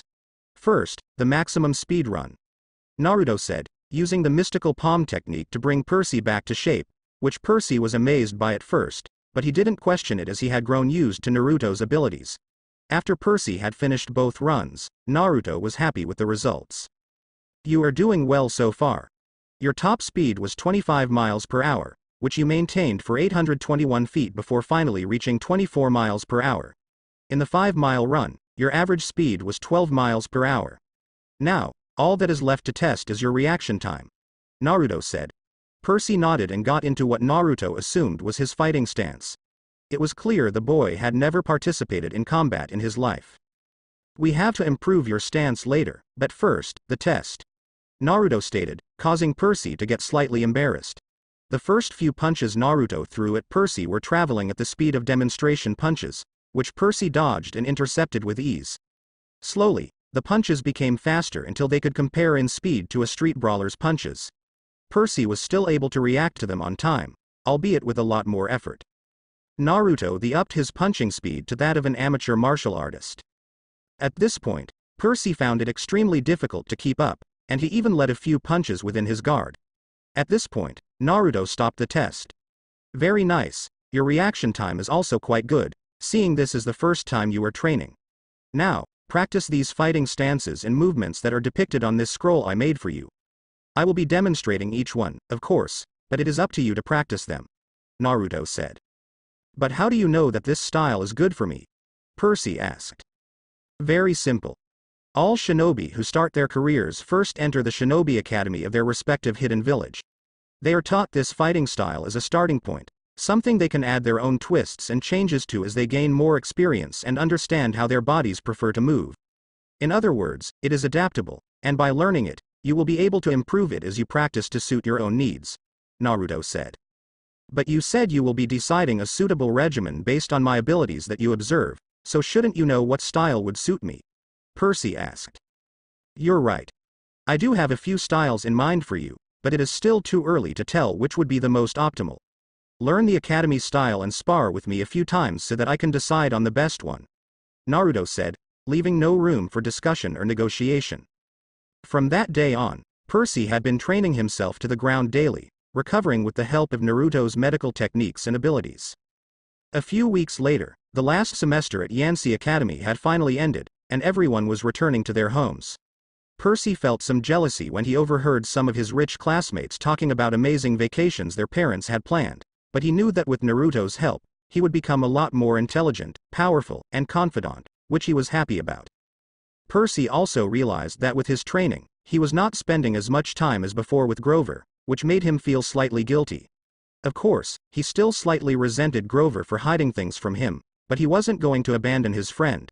He felt even more guilty, since he realized that he would have to say goodbye to Grover, but it seemed he didn't have to, as he boarded the same Greyhound to Manhattan as Percy did. During the whole bus ride, Grover kept glancing nervously down the aisle, watching the other passengers. Percy remembered how Grover would always act nervous and fidgety when he and Percy left Yansei, as if Grover expected something bad to happen. Before, Percy had always assumed he was worried about getting teased, but there was nobody to tease Grover on the Greyhound. Finally, Percy could not stand Grover's behavior anymore. Looking for kindly ones? Percy blurted out in frustration. What do you mean? Grover asked. No need to lie to him, Grover, don't insult his intelligence. Hide something from him if you wish, but at least tell him you are doing so. And do not lie to him. Your friendship is already hanging by a thread since Percy overheard your conversation with Mr. Brunner. Do you want to risk straining it more? Naruto asked. Grover trembled as he shook his head. How much did you hear? He asked Percy anxiously. Not much. What is this summer solstice deadline you and Mr. Brunner were discussing? Percy asked nonchalantly. Grover froze before he replied. Look, Percy. I was really worried about you. You see, hallucinating, Grover said before Naruto cut him off. Grover, Naruto said with a warning glare. Grover's ears turned pink as he replied. Just take this, okay? In case you need me this summer. Grover said. The card was in fancy script, which was murder on Percy's dyslexic eyes, but he finally made out something like. Grover Underwood Keeper, Half-Blood Hill, Long Island, New York. 800-009. 0009. What's half? Percy started to say, but Grover cut him off. Don't say it aloud. He yelped. That's my, summer address. Grover said as he fidgeted his thumbs. Okay. Percy said glumly, slightly miffed that Grover was as rich as many of his fellow students at Yansei. So, if I want to visit your mansion? Percy asked. Grover nodded. Or if you need me. Grover said slowly. Why would I need you? Percy asked, a little harsher than he meant to. Naruto cuffed Percy on the head. Think before you speak, Percy. You were being rude to your friend. He reprimanded, as Percy mumbled out an apology to Grover. No, it's fine, Naruto. He needs me in case I need to protect him. It's my job. Grover said. Percy was shocked at this, and even Naruto was amused by the irony. There was not a single instance either had seen, where Grover showed any capability of protecting Percy. I see, and how will you do that, especially while posing as a disabled person? Naruto asked. Grover's ears turned pink again. You see, I am not very strong among my kinsmen, so I don't have many techniques, Grover said quietly. All right, that is fine, but say a kindly one, as you call them, were to appear on this bus, which is very much possible as it already took place in Yansei Academy. How would you neutralize the threat? Naruto asked. Well, I don't know. Grover said miserably as his shoulders slumped down.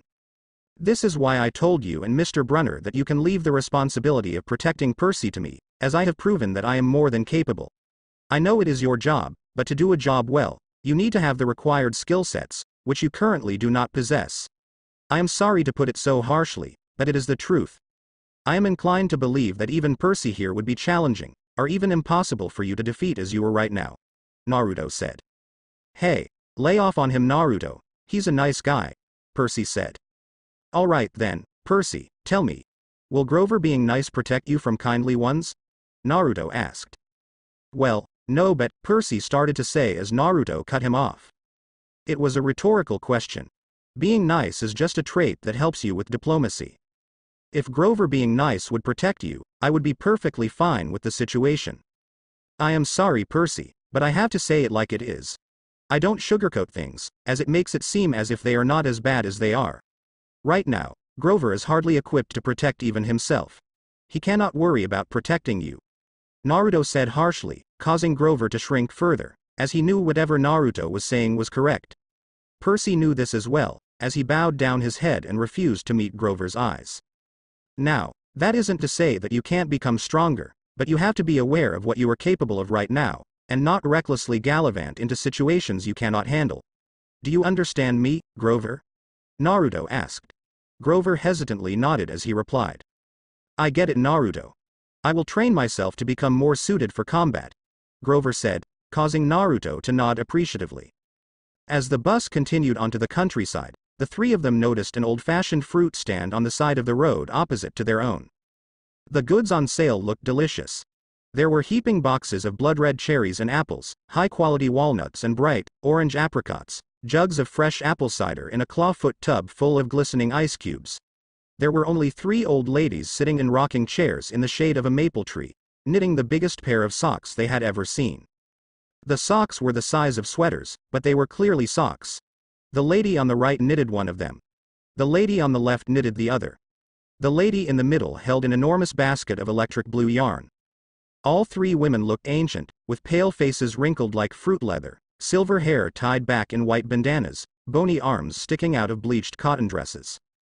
The strangest thing was that rather than focusing their attention on the socks they were knitting, the women's attention was focused on Percy.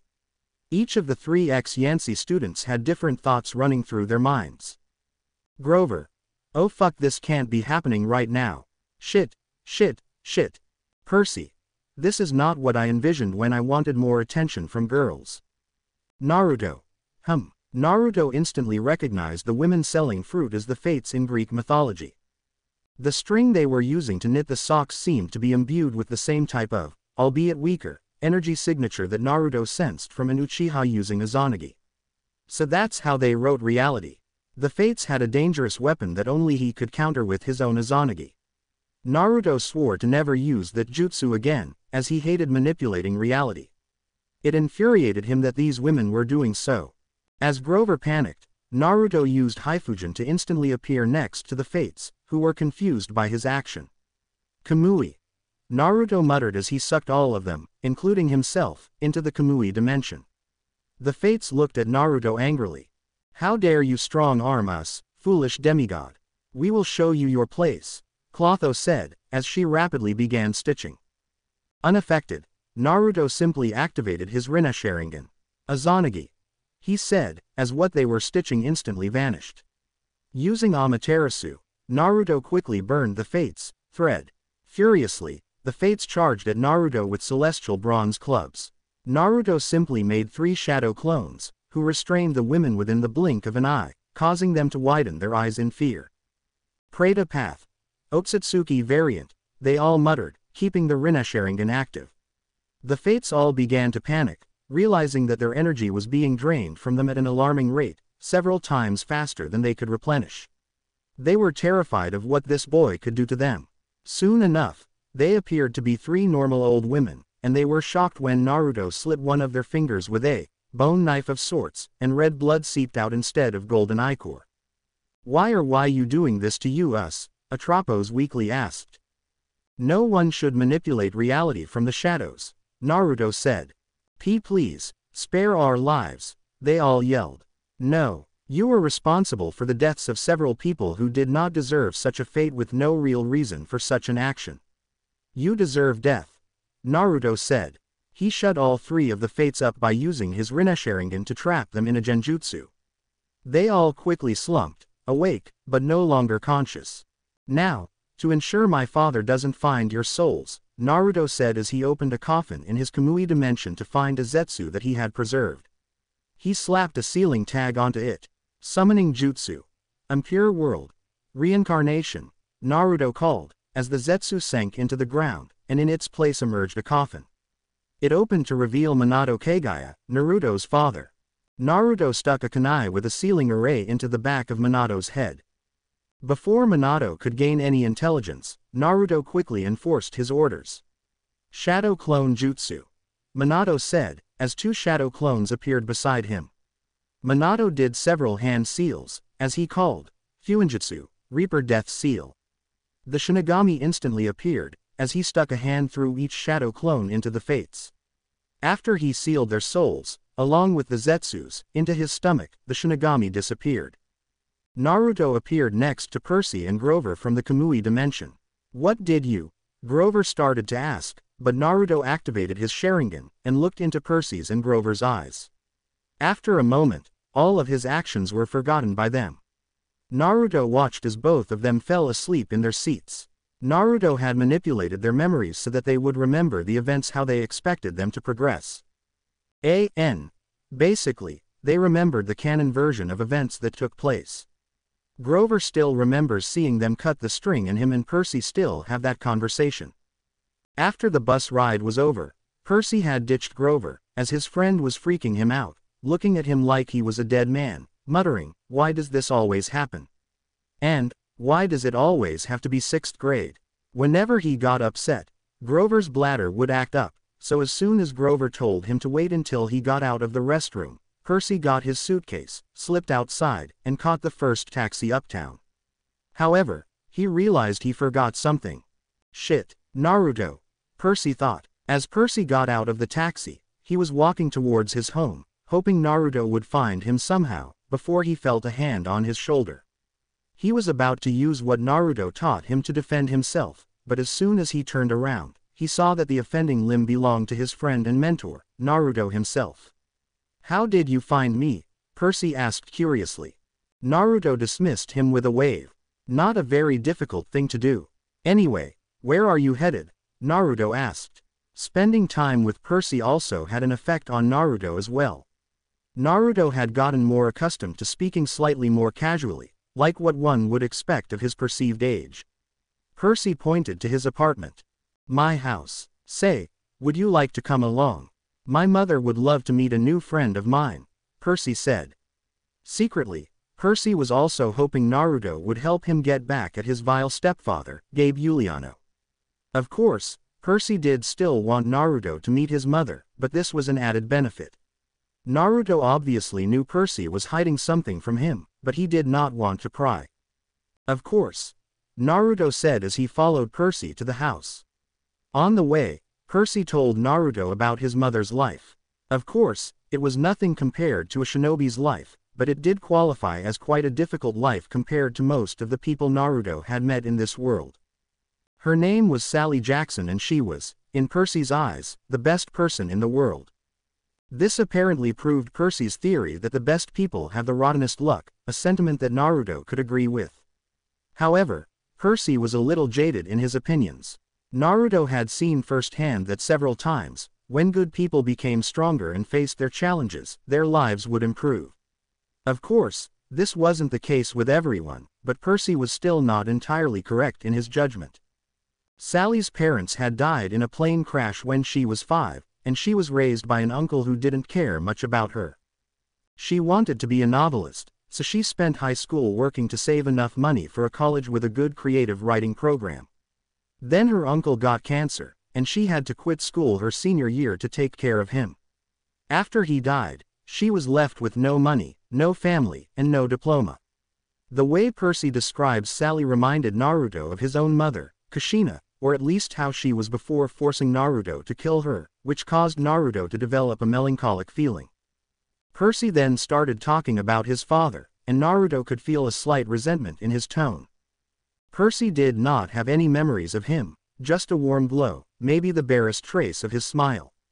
Sally was apparently tight-lipped about him due to the sadness thoughts about him brow her.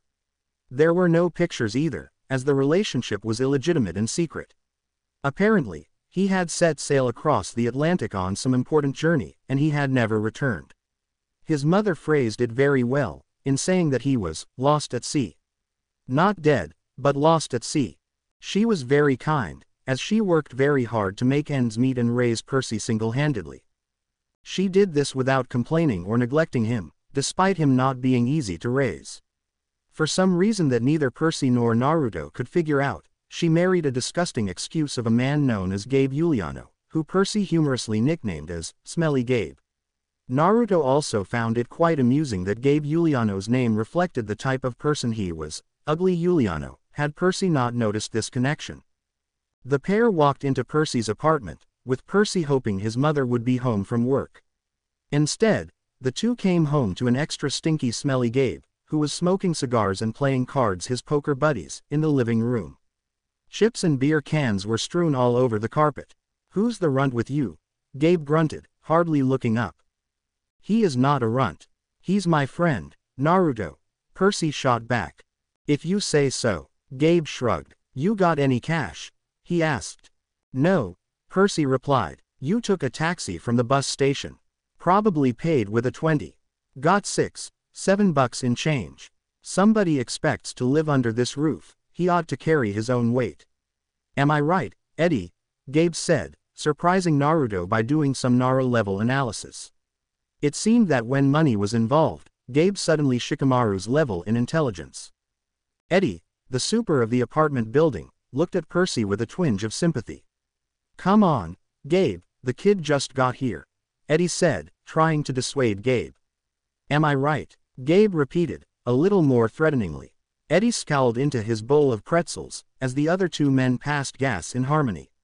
Naruto instantly did not like Gabe, but he refrained on commenting on his behavior for now. Percy looked pleadingly at Naruto, causing him to coldly turn his head away, disappointed in Percy. "Fine," I said with a scowl, slightly hurt by Naruto's betrayal. I dug a wad of dollars out of my pocket and threw the money on the table. "I hope you lose," Percy added before storming to his room. Percy paused on the way to his room. He did not understand why Naruto did not stand up for him. However, he knew Naruto had a reason for everything he did. He decided he would at least wait for Naruto's explanation. Naruto followed Percy to his room as they both took a seat. Percy glared at Naruto for a moment. "Why didn't you stick up for me? I thought we were friends," he blurted out. "You expect me to fight your fights for you. Remember, Percy, I am not some commodity you can use to frighten and fight back against those who wrong you. Otherwise, our training has been a waste," Naruto admonished. Percy looked down sadly for a moment, his friend's words ringing true in his ears. "I am sorry, Naruto. A part of my intentions when I brought you here was to have you show Gabe his place," Percy said before looking at Naruto. "You saw right through me, huh? I guess I should have expected that." Percy chuckled, which Naruto was inwardly happy about, as this boy was able to understand that Naruto's actions were for Percy's own betterment. At that moment, Percy heard his mother call for him as the door opened. Naruto saw how this made all of the negative feelings within Percy vanish, making him crack a small smile. Unfortunately for Percy, he missed one of the only times Naruto actually gave a true smile. The homey warmth the woman exuded was enhanced by the candy fragrances she seemed to emit. "Oh, Percy, I can't believe it. You have grown since Christmas," Sally exclaimed as he tightly hugged Percy. She then noticed that Naruto was also sitting there, but she was able to see through his features that were hidden by the mist, as she was a clear-sighted mortal. However, she wasn't one to quickly judge as she awkwardly stepped back from Percy. "Oh, I'm so sorry. Are you a friend of my son?" she asked. "No worries, Ms. Jackson. Yes, I am Percy's friend, and my name is Naruto Uzumaki," Naruto said with a smile, offering her a hand to shake, which she took. However, she couldn't help but notice Naruto's sharp, elongated canines as he smiled to her, as if he was a vampire. "Percy, I will need you to step out for a moment," Sally said with some seriousness in her tone. Percy, knowing Naruto could take care of himself just fine, did as told. "Naruto, I don't mean to be rude and offend you, but I will be blunt." "What are you?" Sally asked sternly. "No offense taken, Ms. Jackson, I understand you are clear-sighted," Naruto asked, causing Sally to nod hesitantly. "Ah, I see the issue then. Fortunately for you and Percy, I am a demigod, just like he is. I have not been claimed yet, and I don't go to Grover's camp, but I am the same species as him. My abnormal features only exist because of some circumstances that I don't feel like explaining right now, Naruto said, shocking Sally. You know? She asked. Only for a short while. I hope that is all right with you. I won't divulge this to anyone, you have my word, Naruto said, and Sally felt confident, despite the fact that a 12-year-old was making her a promise. Sally only nodded as she called Percy back to the room. What happened, Mom? Percy asked as he walked in. Nothing important. I just warned Naruto to not hurt my cute little son, Sally said, making Percy's cheeks flush in humiliation. Mom, stop that, you're embarrassing me, Percy said, as Sally chuckled and Naruto gazed at the pair with a forlorn expression on his face. Are you all right, dear? Sally asked Naruto, interrupting him from his musings. It's nothing, Ms. Jackson. I'll let you be to catch up with Percy for a while, Naruto said as he got up. No need. It will actually be better with you here. That way this cheeky boy won't be able to hide anything from me. I need to know if anything strange happened while you two were at Yancy, Sally said, with a sense of urgency in her voice. Percy scowled at the cheeky boy comment before replying. No, not really, Percy said, glancing pleadingly at Naruto. This time, Naruto complied. He understood that Percy did not want to worry his mother, and that was something Naruto respected. You don't have to worry, Ms. Jackson. There was nothing we couldn't take care of, Naruto said confidently, causing Sally to give a relieved nod. She knew Percy was lying, of course, but Naruto was implying that he would protect Percy, which made her feel a lot better. Right, and please call me Sally, Naruto. No need for formalities. Anyways, I have a surprise for you, Percy. We are going to the beach, Sally said. Montauk? Percy asked excitedly. 3 nights, same cabin, Sally said, mirroring Percy's excitement, before she noticed that Naruto was there as well. You can come too, dear. Money will be a little tight, but I am sure we will have a good time, Sally said, not wanting to leave Naruto out. Thank you, Sally. I will come along, but I will pay for myself. I wouldn't want you or Percy to miss out on anything for my sake, Naruto said. Oh, that is very kind of you, dear. Thank you. Are you sure that will be all right? Sally asked. I can manage. Naruto shrugged. If you say so, Naruto. Pack up, both of you, we will start as soon as I get changed, Sally said. However, they heard Gabe's voice call from outside. Bean dip, Sally, didn't you hear me? Gabe called lazily. Naruto couldn't stand it anymore. Here was this woman, with no special abilities to help her, doing so much for her son to live happily, and this idiot Gabe was causing her unnecessary stress. Before Sally could respond, Naruto burst out into the living room and used his Sharingan to place Gabe's buddies in a genjutsu, causing them to fall asleep. Naruto easily picked up Gabe by grabbing his neck with one hand and pinning him to the wall. This shocked Sally, who came running out of Percy's room along with her son. Fool, can you not see how hard your wife works? Without contributing to the household, how dare you demand her to do something for you? Naruto said, Sharingan spinning in cold fury. Naruto, what are you doing? You said I have to fight my own fights, Percy shouted. That applies to you, not your mother. She has enough on her plate already, without this sorry excuse of a man trampling on her efforts. I will not stand for such cruelty, Naruto said firmly. She was just a trophy wife, that's it. You act like I should, care about her, Gabe struggled out. And let go of me, bastard, Gabe yelled as he struggled in Naruto's vice-like grip. Naruto was seething at Gabe's words. You are a perversion of life, Juliano. Ah, how well the name fits such a vile creature as you. There are few people I bestow this punishment on. You should consider yourself honored. Tsukuyomi. Naruto said, making Gabe experience 3 weeks of torture within 3 seconds. Gabe let out an unearthly shriek as Naruto released him and let him fall to the floor. Gabe was now looking at him with bloodshot and watery eyes, as hot tears streamed down his face. Stop, please. I promised to treat her well, he wailed. You are beyond saving, filthy mongrel. Amaterasu. Naruto said coldly, causing black flames to appear on Gabe's body, which made him scream as he was burned alive, leaving behind nothing. Not even ashes. Percy knew that Naruto had special abilities, but what he had seen blew Percy's estimate of Naruto's power out of the water. Sally, on the other hand, was terrified. "Why you killed?" she started to say. "I did, and I am sorry you had to see that.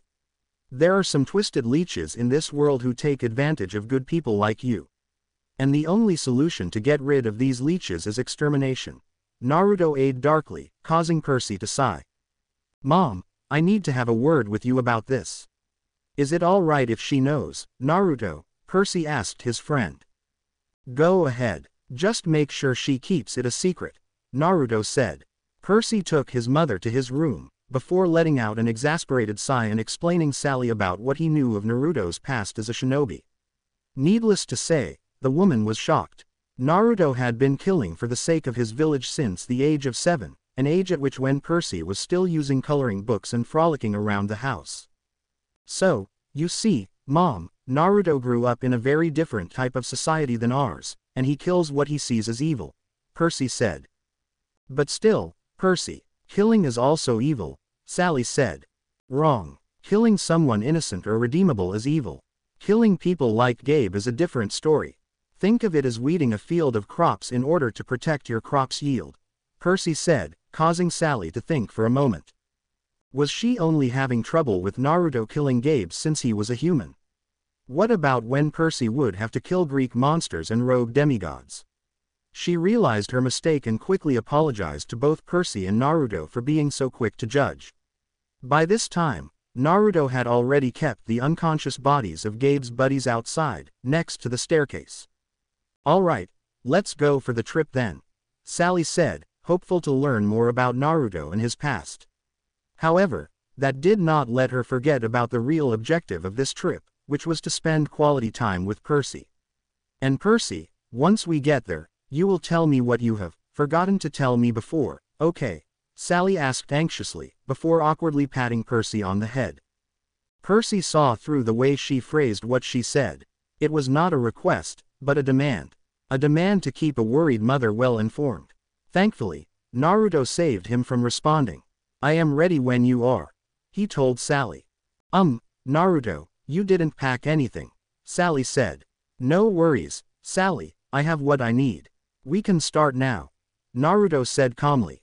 Sally just assumed, quite correctly Naruto would add if someone asked him, that Naruto was using some shinobi ability, possibly the fuinjutsu thing that Percy told her about, to store the clothes. "Right, get in the car, both of you," she said, her voice betraying her slight excitement and worry. All three of them entered Gabe's Camaro, as Sally drove towards Montauk. During the car ride, Naruto told Percy through their mental link that he would allow him to lay off on training just for these 3 days, so that he could spend time with his mother, which Percy was grateful for. As they got closer to the cabin, Naruto saw a quaint wooden house on the beach side, which had quite a rustic charm. The cabin was way out at the tip of Long Island.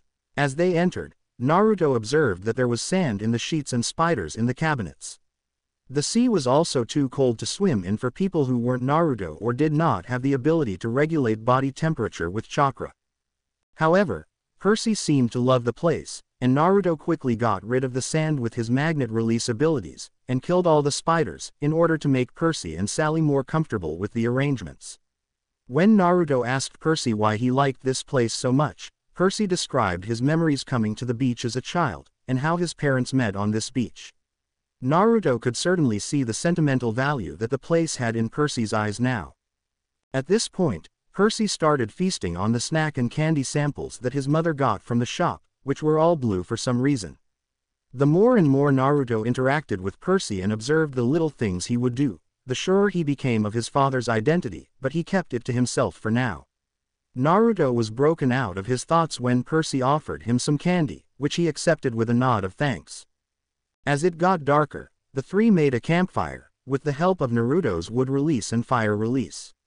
They roasted hot dogs and marshmallows over the fire as Percy asked Sally about his father. Sally would tell him the same things as usual, but Percy never got tired of hearing them. He was kind, Percy. Tall, handsome, and powerful. But gentle, too. You have his black hair, you know, and his green eyes," she said, fishing a blue jelly bean out of her candy bag. "I wish he could see you, Percy.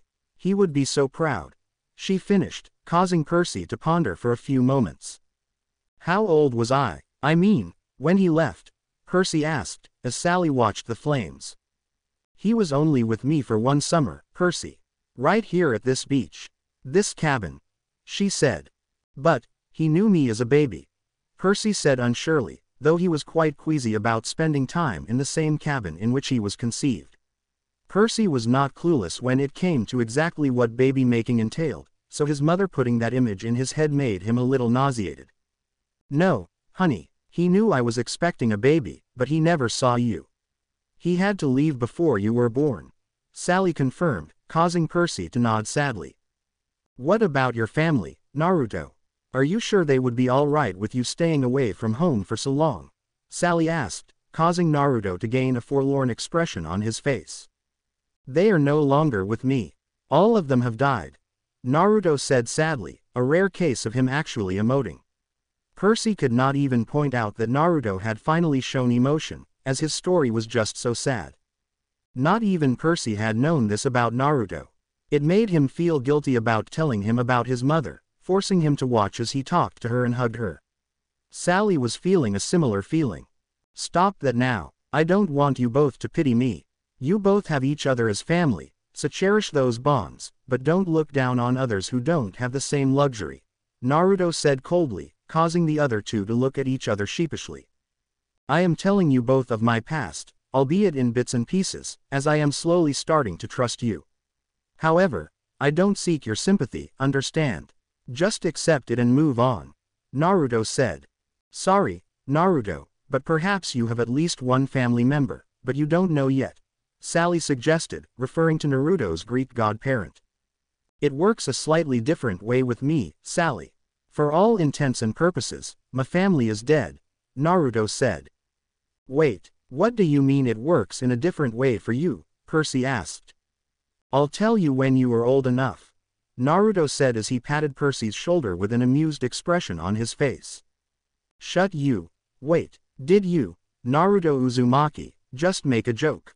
What the hell? The world must be breaking apart," Percy said dramatically, causing Naruto to deadpan at him. "Is it really so unbelievable that I have a sense of humor?" Naruto asked. Both Sally and Percy turned to him and said, "Yes." Simultaneously, Naruto narrowed his eyes at the both of them. "HN," he said as he walked away. "Oh no, several months of progress, all gone with a simple, HN, from Naruto. Oh, woe is me," Percy wailed, as his mother bonked him on the head. "Enough of that, drama queen. I think we should spend some time with just us today as well," she said. Percy stared at the fire for a few more seconds before speaking. "Are you going to send me away again? To another boarding school?" he asked. "I don't know, honey, I think we'll have to do something," she said with a heavy tone. "Because you don't want me around?" Percy asked, instantly regretting the words as soon as they were out. Sally's eyes welled with tears. She took Percy's hand and squeezed it tight. "Oh, Percy, no. I have to, honey. For your own good, I have to send you away," she said tearfully. "Because I'm not normal?" Percy asked with a hurt tone. "You say that as if it's a bad thing, Percy.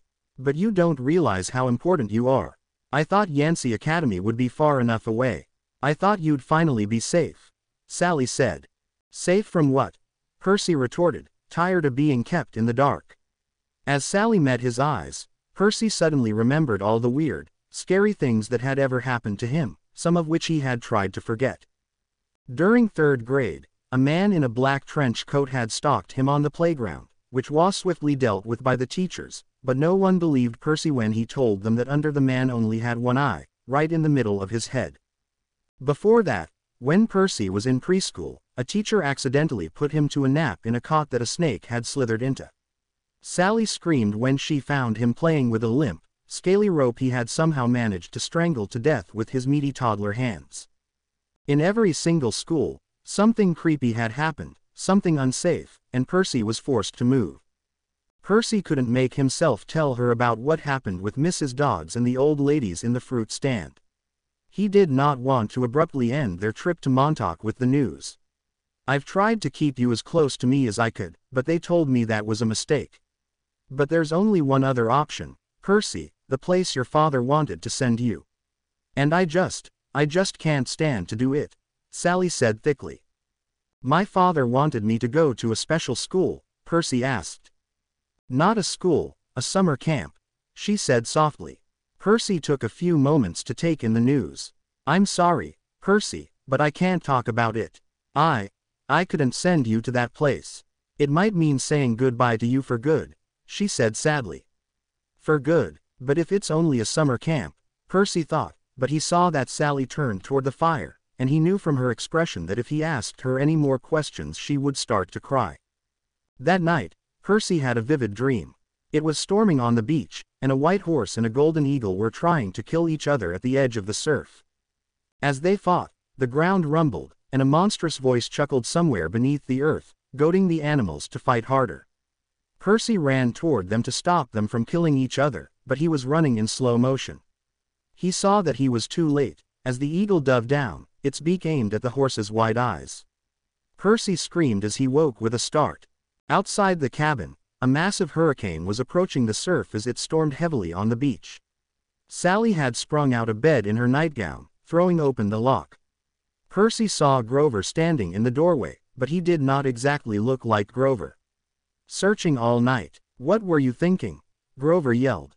Sally looked at Percy in horror. Percy, what happened in school? What didn't you tell me? She shouted over the sound of the rain. Percy froze, looking at Grover's goat legs and hooves, unable to process what he was seeing. Ozu kai aloi theo I, Grover cursed in ancient Greek. It's right behind me. Didn't you tell her? Grover yelled at Percy, who was too shocked to register that he had understood Grover's cursing perfectly. It meant, O Zeus and the other gods. Sally looked at Percy sternly and talked in a tone she'd never used before. Percy, tell me now, she yelled. Percy stammered something about the old ladies at the fruit stand, and Mrs. Dodds, and Sally stared at him, her face deathly pale in the flashes of lightning. She grabbed her purse, tossed Percy his rain jacket, and said, Get to the car. Both of you, go. Where is Naruto? Right here. Naruto said calmly, his chakra increasing the volume of his speech. Sally was stunned as she saw him appear, seemingly out of the shadows, and stand next to her son. Sally would need some time to get used to Naruto's abilities. Right, you get to the car as well, Sally shouted. As they got in the car, Percy spoke to Naruto through their mental connection. Hey, man, why aren't you using your teleportation ability to get us out of here? Percy asked. Too boring. Naruto replied simply, causing Percy to sweat drop. Seriously, you would jeopardize our safety for the sake of the trip being entertaining enough, Percy deadpanned. Yes, Naruto replied without hesitating, making Percy question his friend's sanity. As Sally drove, Percy had some questions for Grover. So, you and my mom know each other? He asked, unable to tear his eyes from the barnyard animal legs Grover sported. Not exactly. I mean, we've never met in person. But she knew I was watching you, you know, keeping tabs on you, making sure you were okay, that kind of stuff. But I wasn't faking being your friend. I am your friend, Grover said, adding the last part hastily. What are you, exactly? Percy asked. Grover wanted to dodge the question, but he knew Naruto would tell Percy the answer anyway. A satyr, half man and half goat, Grover said. Whoa, wait, satyrs, you mean like, Mr. Brunner's myths? Percy asked. Were those old ladies at the fruit stand a myth, Percy? Was Mrs. Dodds a myth? Grover retorted. So you admit there was a Mrs. Dodds? Percy yelled. Of course. Grover said calmly. Then why? Percy asked before Grover interrupted him. The less you knew, the fewer monsters you'd attract. Grover said, like that should be perfectly obvious. We put mist over the humans' eyes to prevent them from seeing such beings. We hoped you'd think the kindly one was a hallucination. But it was no good. You started to realize who you are. Grover said. Who I? Wait a minute, what do you mean? Percy asked. What was he, the son of a god or something? Whatever was chasing the car was still on its trail. Percy, there's too much to explain and not enough time. We have to get you to safety, Sally said. Safety from what? Who's after me? Percy asked. Oh, nobody much. Just the Lord of the Dead and a few of his bloodthirstiest minions, Grover said, causing Naruto to narrow his eyes slightly. He was going to have a word with his father later. Grover, Sally yelled. Sorry, Mrs. Jackson. Could you drive faster, please? Grover pleaded. Sally made a hard left, racing past darkened farmhouses and wooded hills and pick your own strawberries signs on white picket fences. Where are we going? Percy asked. The summer camp one told you about. The place your father wanted to send you, she said in a tight voice, scared of the possible repercussions of sending Percy to the camp. The place you didn't want me to go, Percy said. It wasn't a question. Don't make this more difficult for her than it needs to be, Percy, Naruto said through their mental link.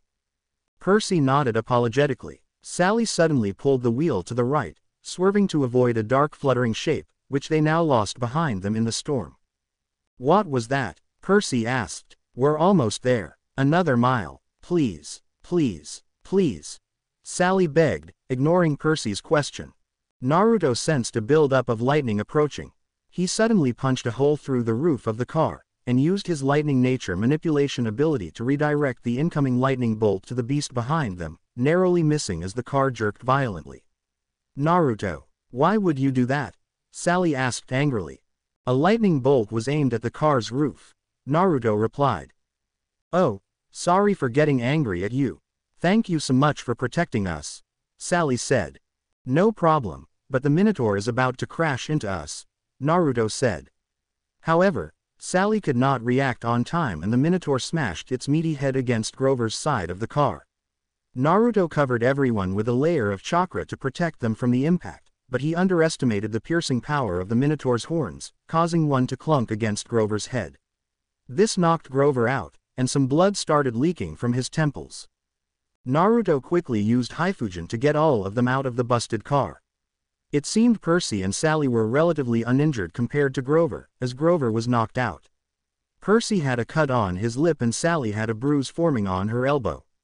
Both of them had a few shallow cuts and scrapes all over their bodies as well. Naruto saw that the car had been knocked to the side of the road, and was smashed against a tree trunk.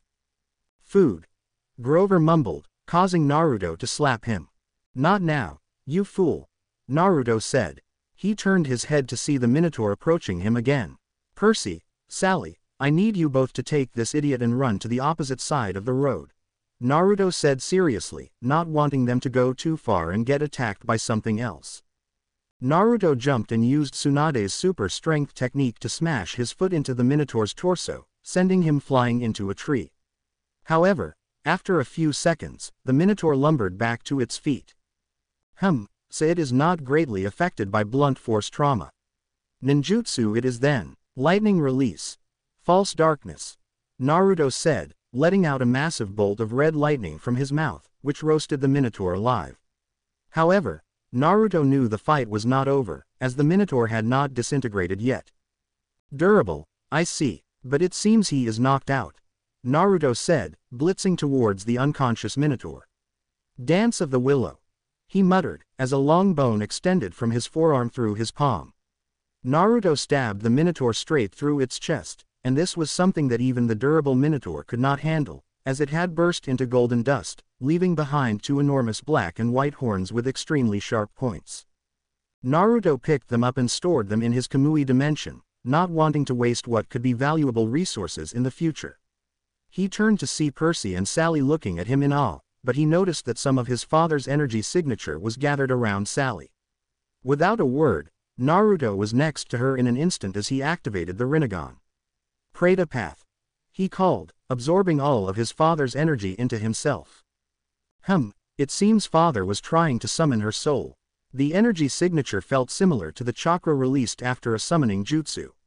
I don't know why he was trying to do such a thing, but I am not letting it happen. I really do need to have a word with that man about these drastic actions, Naruto thought. Sally, I am going to need you to expose your neck for a moment, Naruto said. Huh, why? Sally asked. I have to do something to protect you. Someone was trying to take you away from here, Naruto said. Oh, alright, but don't try anything funny, Sally said, lifting her hair out of the way. Naruto nodded as he made several one-handed hand seals. Fuinjutsu. Contract release. Naruto said, placing his hand on her bare neck, thus making Sally's soul inaccessible to Hades. He would undo this after talking to Hades about his actions, but until then, Sally would not be allowed to die. Sally felt a tingling sensation at the back of her neck, as she felt the place at which Naruto placed the seal. It still felt normal, but Naruto and Percy were able to see an inky black set of Japanese kanjis on the place where Naruto placed his hand. What is that? Percy asked. Something to protect her from someone, Naruto said cryptically. Percy simply nodded, knowing he wouldn't get anything more from his fellow Raven. Naruto quickly made 2 shadow clones to sling Sally and Grover over his back, while he slung Percy over his back. Hey, stop it, what are you doing? Sally yelled. We don't have the luxury to loiter around here. It is not safe, Naruto said, as he and his shadow clones ran towards the place where they sensed a huge amount of energy that was similar to Percy's energy signature. Sally struggled in his grasp. You have to leave me behind. I cannot get through the property line, she shouted indignantly.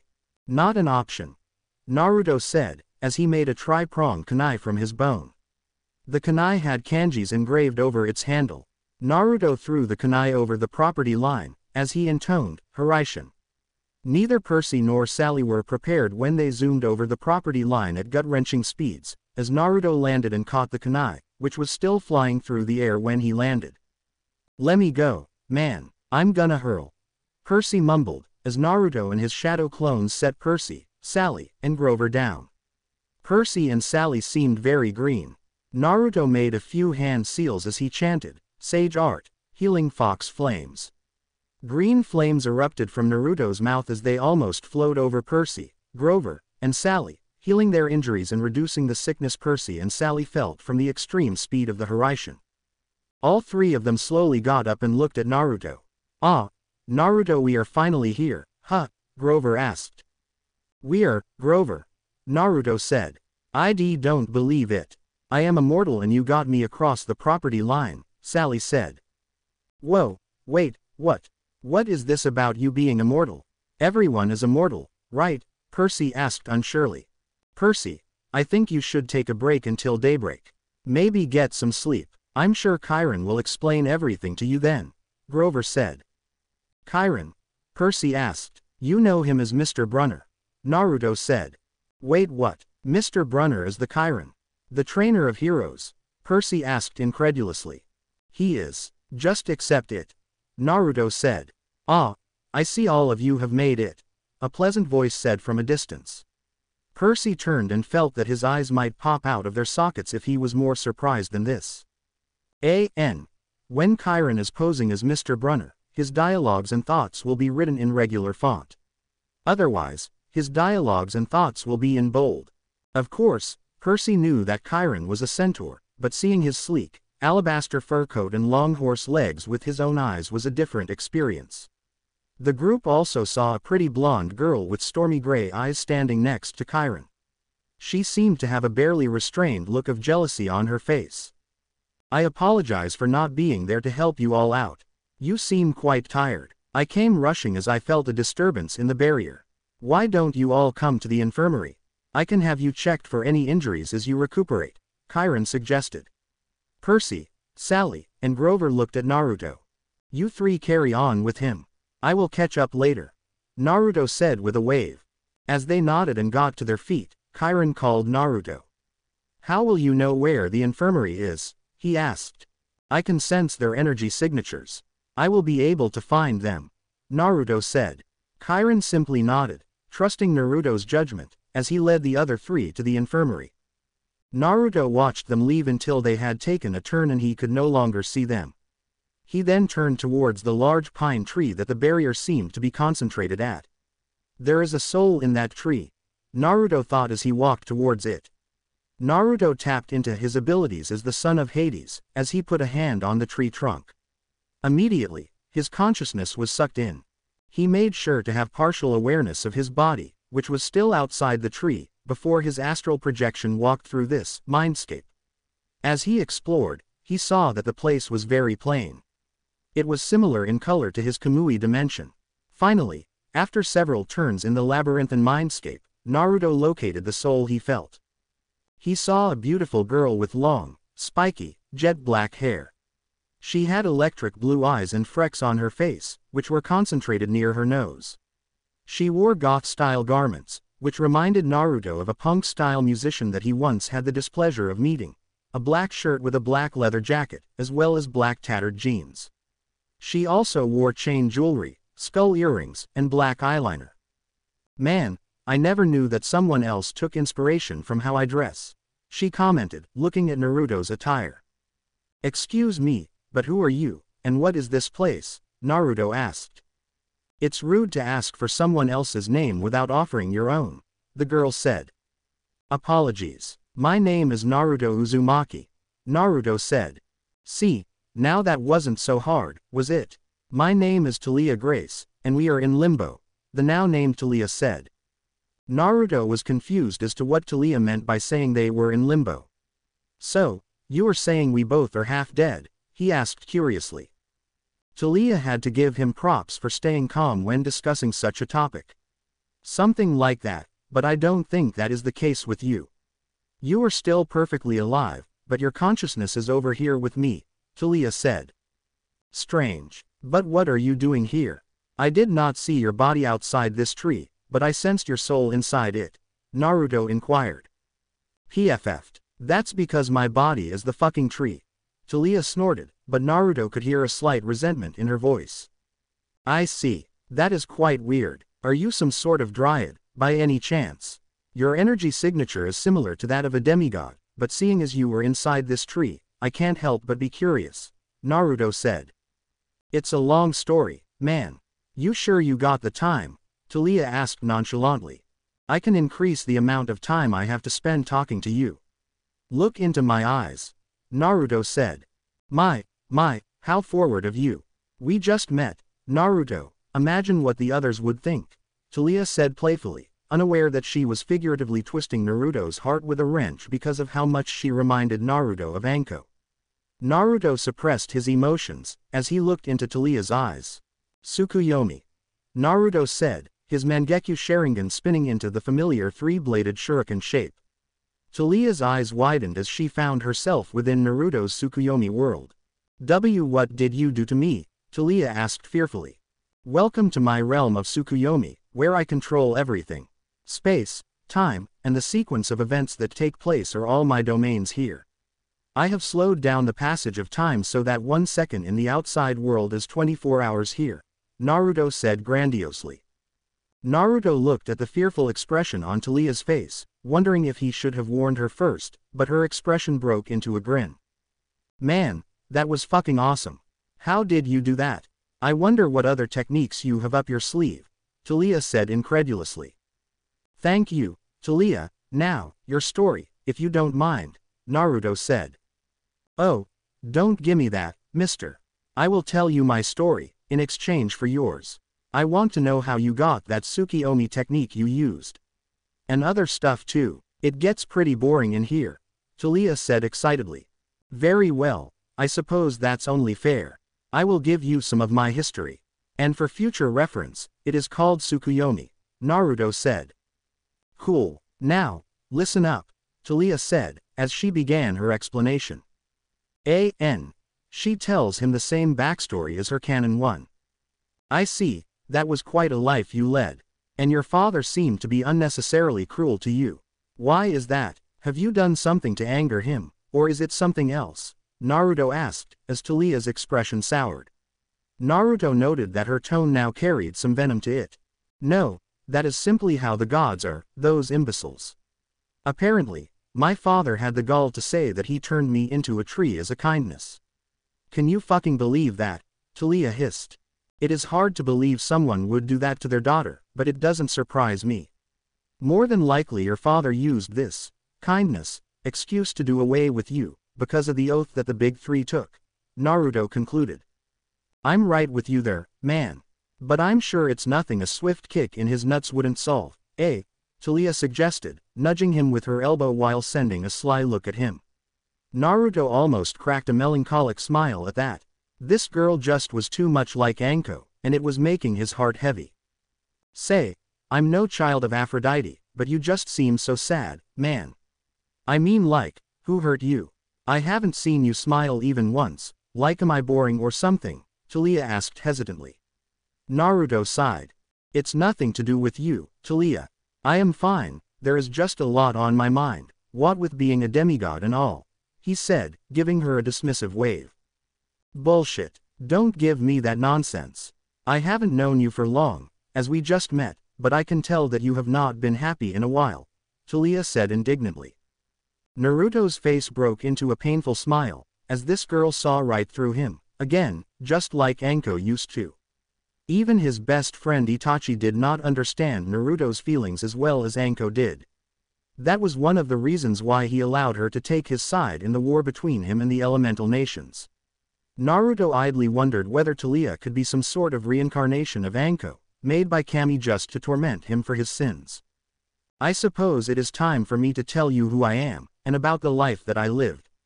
However, I am going to swear you to secrecy. I haven't told this to even my closest friends here, Naruto said. Finally, and don't worry, I won't tell anyone your secrets. Now get on with it, Tsukiyomi, Taliya said. She outwardly looked excited, but Naruto could tell that she was more apprehensive than excited. My name is Naruto. Don't call me by your bastardized pronunciation of the name of my jutsu, Naruto said, slightly annoyed. Whatever, Tsukiyomi, start with your story, Taliya said. You won't stop calling me that, would you? Naruto asked exasperatedly.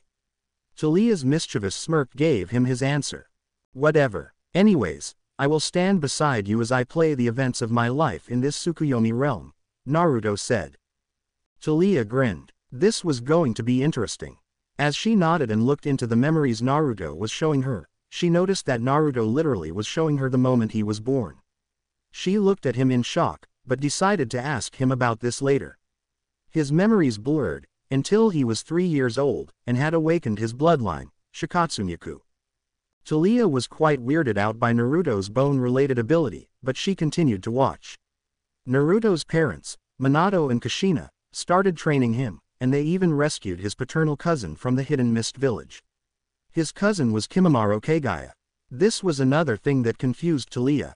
How could Naruto have both of his parents when he was a demigod?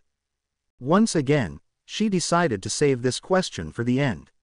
The world that she witnessed in Naruto's memories was extremely dissimilar to the world she lived in, what with parents teaching a toddler how to defend himself from being killed. She continued watching as Naruto's memories blurred past them quickly, until she saw that Kushina sported a distended belly, indicating another pregnancy. Taliya even saw in one of Naruto's memories that when he looked in the mirror, his hair was red and white, not black. It was a mix of his Uzumaki mother's and his Kagaya father's hair colors. This added to Taliya's expanding pile of questions for Naruto. She also witnessed how Naruto would train by himself, and how he befriended another boy of his age, known as Itachi Uchiha. Taliya continued watching till the birth of Naruto's sister, Natsumi. Then came a huge shocker. A masked man had infiltrated the secret room where Natsumi was being birthed, killing all the guards. Taliya watched in horror. Of course, she was used to killing monsters, but she never witnessed the scene of people, actual humans, being killed.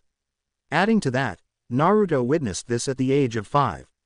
She could not imagine what he must have felt at the time. After all, the memories did not tell her anything about Naruto's emotions. She watched as the vile man held a weird-looking knife over Natsumi, as Naruto's father flashed at an impossible speed towards the man. He snatched Natsumi from his grasp, but had to discard the blanket and escape, as bombs were planted on it somehow. Then Taliya saw something that she really hoped to never see in her life, a mountain-sized fox with 9 tails that swished behind it. She looked incredulously at Naruto, who was staring unflinchingly at his memories. She witnessed as he ran towards the fox, at an insane speed that should not be possible to achieve for a 5-year-old. Or even an adult for that matter. Why the hell was he running towards it, and not away? She got her answer as she saw his father facing the fox on his own. She did not know what happened to the masked man from before. As Naruto ran faster, Minato did some weird teleportation thing and emerged a few seconds later with Natsumi and Kushina. She wondered why the man needed his wife, who had just given birth, and his infant child to fight such a creature. She was shocked when glowing chains emerged from an exhausted Kushina's back and held the beast in place. She saw Minato make some weird markings on the infant, as some red energy from the fox started getting absorbed into the baby. In what seemed like a last-ditch attempt, the fox was about to stab a massive claw at the baby. Taliya was about to yell, "No!" However, before the claw could do damage, Naruto had vanished in an ungodly burst of speed and appeared in front of his sister. However, Taliya did not see a massive claw sticking out of Naruto's torso. Instead, she saw as the fox quickly got sucked into the weird markings and Naruto fell unconscious. From then on, she witnessed how Naruto unlocked his elemental bloodlines, trained harder, discovered shadow clones, a technique that intrigued her to no end, became a genin with his academy friends Itachi Uchiha and Anko Mitarashi, and so on. She saw that Naruto's sensei was a pale-skinned man named Orochimaru, who for some reason, repulsed her. She watched as Naruto, at an age when kids would be playing with others in parks, would carry out missions, kill enemies, and become stronger, slowly climbing his way up the shinobi hierarchy. Taliya was sad when Naruto's teammate, Anko, had gone off with his evil sensei to leave the village, but Naruto still stared emotionlessly at his memories. It seemed that he had already come to terms with them. She was also horrified when Naruto and Itachi were given an order, by a bunch of old people she did not like, to kill Itachi's clan for treason. She was even more mortified when these 13-year-olds accepted the mission and carried it out. They even killed Itachi's parents, who also had a familial relation with Naruto, causing Taliya to regret asking Naruto for his story. Things got darker as Naruto's cousin Kimimaro had died a few days after the massacre due to an illness related to his bloodline. She was shocked when Naruto had come to know of an organization of S-ranked criminals known as the Akatsuki, who were after his sister and 8 other people with beings like the 9-tailed fox sealed inside them. Itachi had joined the organization to spy on them, but Sasuke thought he massacred his clan on a whim, and developed a hatred for him. This saddened Taliya, as a man willing to go to such lengths for his village was despised by his brother for his actions. Naruto went on a training trip for 5 years, during when he actually made his own organization, Hanya, to stop the Akatsuki's movements. He collected members and trained them so that they would reach the required level to deal with such a threat. Naruto had created a blood clone, which he sent back to the Hidden Leaf village to become the sensei of 3 genin, among which Taliya could see Naruto's sister and Itachi's younger brother, Sasuke Uchiha. His original self was coordinating the operations of Hanya. Taliya watched as Naruto literally beat out the flaws from his students, recklessness from his sister, fangirlish attitude from the Pinkett, Sakura Haruno, and arrogance from Sasuke. As she watched, she suddenly realized that Naruto was a lot older than he looked right now, but she waited to see an explanation in his memories for this. After an exam to promote his students to the next rank, the original Naruto had returned to the village to help Minato out against Orochimaru, who had invaded. His blood clone had been sent on a mission, so it was unavailable. However, he was too late, as after he finished off Orochimaru and those he reanimated, Minato died in his arms, succumbing to his wounds from his battle. He also had the same disease as Kimimaro, causing his death to happen even quicker. Naruto was then made the leader of his village, the Hokage, but he substituted himself with his blood clone, so that he could return to Hanya. He then had his godfather, Jiraiya, and his mother, take his students on a training trip, in order to have the Hanya members prepare them against the Akatsuki. After 3 years they all returned to the village. Naruto's life once again took a dark turn, after his request for the other villages to ally with him against the Akatsuki, a common enemy, was denied. Naruto realized that for peace to be achieved, a common enemy for all the villages must be created. He decided that he was the only one strong enough to become such a villain, and die by the efforts of the other villages to create peace. He explained his plan to his mother, who begged him not to do such a thing. However, Naruto insisted, and Kushina told him to kill her, as she couldn't bear the pain of losing both Minato and him. She wanted him to join her and Minato in the pure world after his death. Naruto tearfully extended a bone from his palm, but he was doubtful about actually going through with what his mother asked of him. Before he could change his mind, Kushina quickly rushed into him, causing the bone to impale her heart and kill her. Taliah saw drops fall onto the corpse of Naruto's mother, before realizing they were his tears. This earned Naruto the hatred of Natsumi when she found out, as Naruto left a note for her. Naruto left the village, he already did, but he wanted people to actually see him leave and hunted down the remaining Akatsuki members. After defeating a man who called himself Pain, much to the amusement of Taliah, Taliah's expression changed to one of disgust as Naruto extracted the eyes from Pain's emaciated corpse and replaced his own with them. She watched as Naruto visited his friend Itachi, asking him to join him for the goal of world peace, but Itachi was so trapped in his guilt that it had taken a toll on his health. He hadn't told anyone about this problem, and it had become too late, as Itachi was about to die. No matter what medical technique Naruto tried, Itachi did not get better. Naruto even tried using one of his new eye abilities, the Naraka Path, to heal Itachi, but it did not work either, as Itachi's condition was a chakra illness, whatever that meant. Itachi, tired of Naruto trying to save him, told Naruto that as he was about to die anyway, he wanted to have one last battle with his oldest friend, and Naruto sadly complied. They fought to the death, and Naruto emerged as the victor, though Taliah was absolutely amazed by his power. Naruto took his eyes as well, so that they wouldn't fall into the wrong hands. As she watched the rest of Naruto's life until now play out, explained in the first chapter, she was stupefied by how much he had lived through. She even shed a few tears of her own, seeing a life that was so tragic. "Oh my God, how are you even sane after living through so much pain?" Taliah all but screamed tearfully. "I just had to come to terms with what happened. And don't give me your sympathy. That is unnecessary. You told me your story, and I told you mine. That is all there is to it," Naruto said. But still, Taliah started to retort, but Naruto quickly held up a hand to silence her.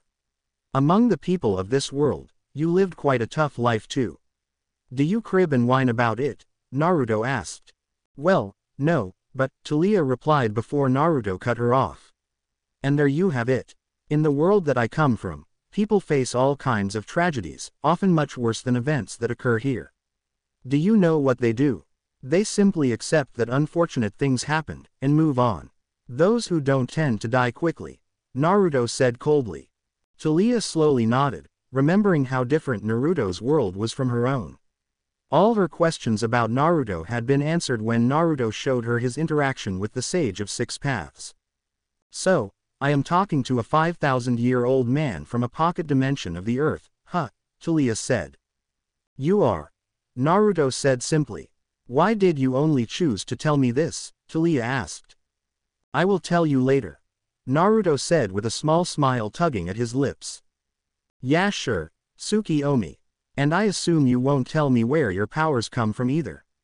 There is no demigod in existence that has the kind of abilities that you do," Taliah said. "That I can actually tell you.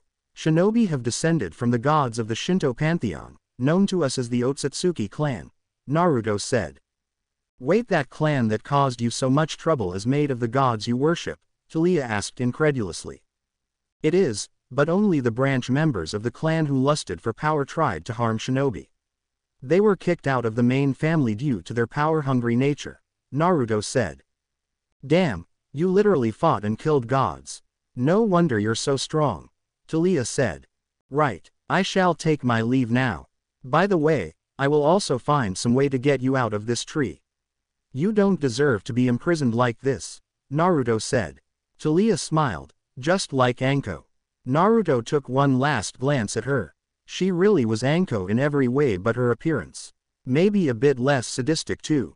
"I would say that you shouldn't bother, as people have tried and failed before, but I think if anyone can do it, it's you," Taliah said softly, looking at his retreating form. Naruto nodded before undoing the Tsukuyomi and exited the tree. He got up to see that an hour had already passed in the real world outside the tree. Zeus must have done something to make the time pass much slower in Taliah's tree, so that she wouldn't have to suffer as much. However, Naruto still had no lie for the king of the gods for doing such a thing to his own daughter. Naruto was still willing to hear him out for his explanation though. He had learned through experience that situations were not as black and white as they seemed. Naruto made it to the infirmary, where Chiron told him to meet him and the company he arrived with. He saw Percy, Sally, and Grover resting on the cots. Grover looked as if he had just regained his consciousness, and the blonde girl Naruto saw beside Chiron was feeding him small spoonfuls of what appeared to be an amber-colored pudding. However, Naruto could tell that it was no normal food, even if he did not know exactly what it was. "Hello, my boy, how are you feeling?" Chiron asked pleasantly. "I'm all right, Chiron, thank you for your concern. How are they?" Naruto asked, gesturing to Percy, Sally, and Grover. "They will be all right. They simply need to rest for the night," Chiron said. "I see. So now that we are here, what is next? I know Percy and myself well enough to understand that we are good at attracting annoyances like the Minotaur that attacked us on our way here," Naruto said. "Well, you are right about that. Now, moving on to what I actually wanted to ask you, how did you get Sally through the barrier protecting Camp Half-Blood?" Chiron asked. "Just one of my techniques that allows me to teleport," Naruto said cryptically. "I see, it couldn't be helped. I will show you the means to contact me, which you must do before allowing anyone who usually wouldn't be permitted to pass through the barrier. Am I clear?" Chiron said seriously. "Crystal," Naruto said. Chiron smiled as he nodded and walked out of the infirmary, to go and do whatever he does in his free time. Naruto turned to the three people on the cots, causing them to look up at him. "I will be exploring the camp. Will all of you need anything?" Naruto asked. "I think we'll be fine, Naruto, but I think you should get some sleep."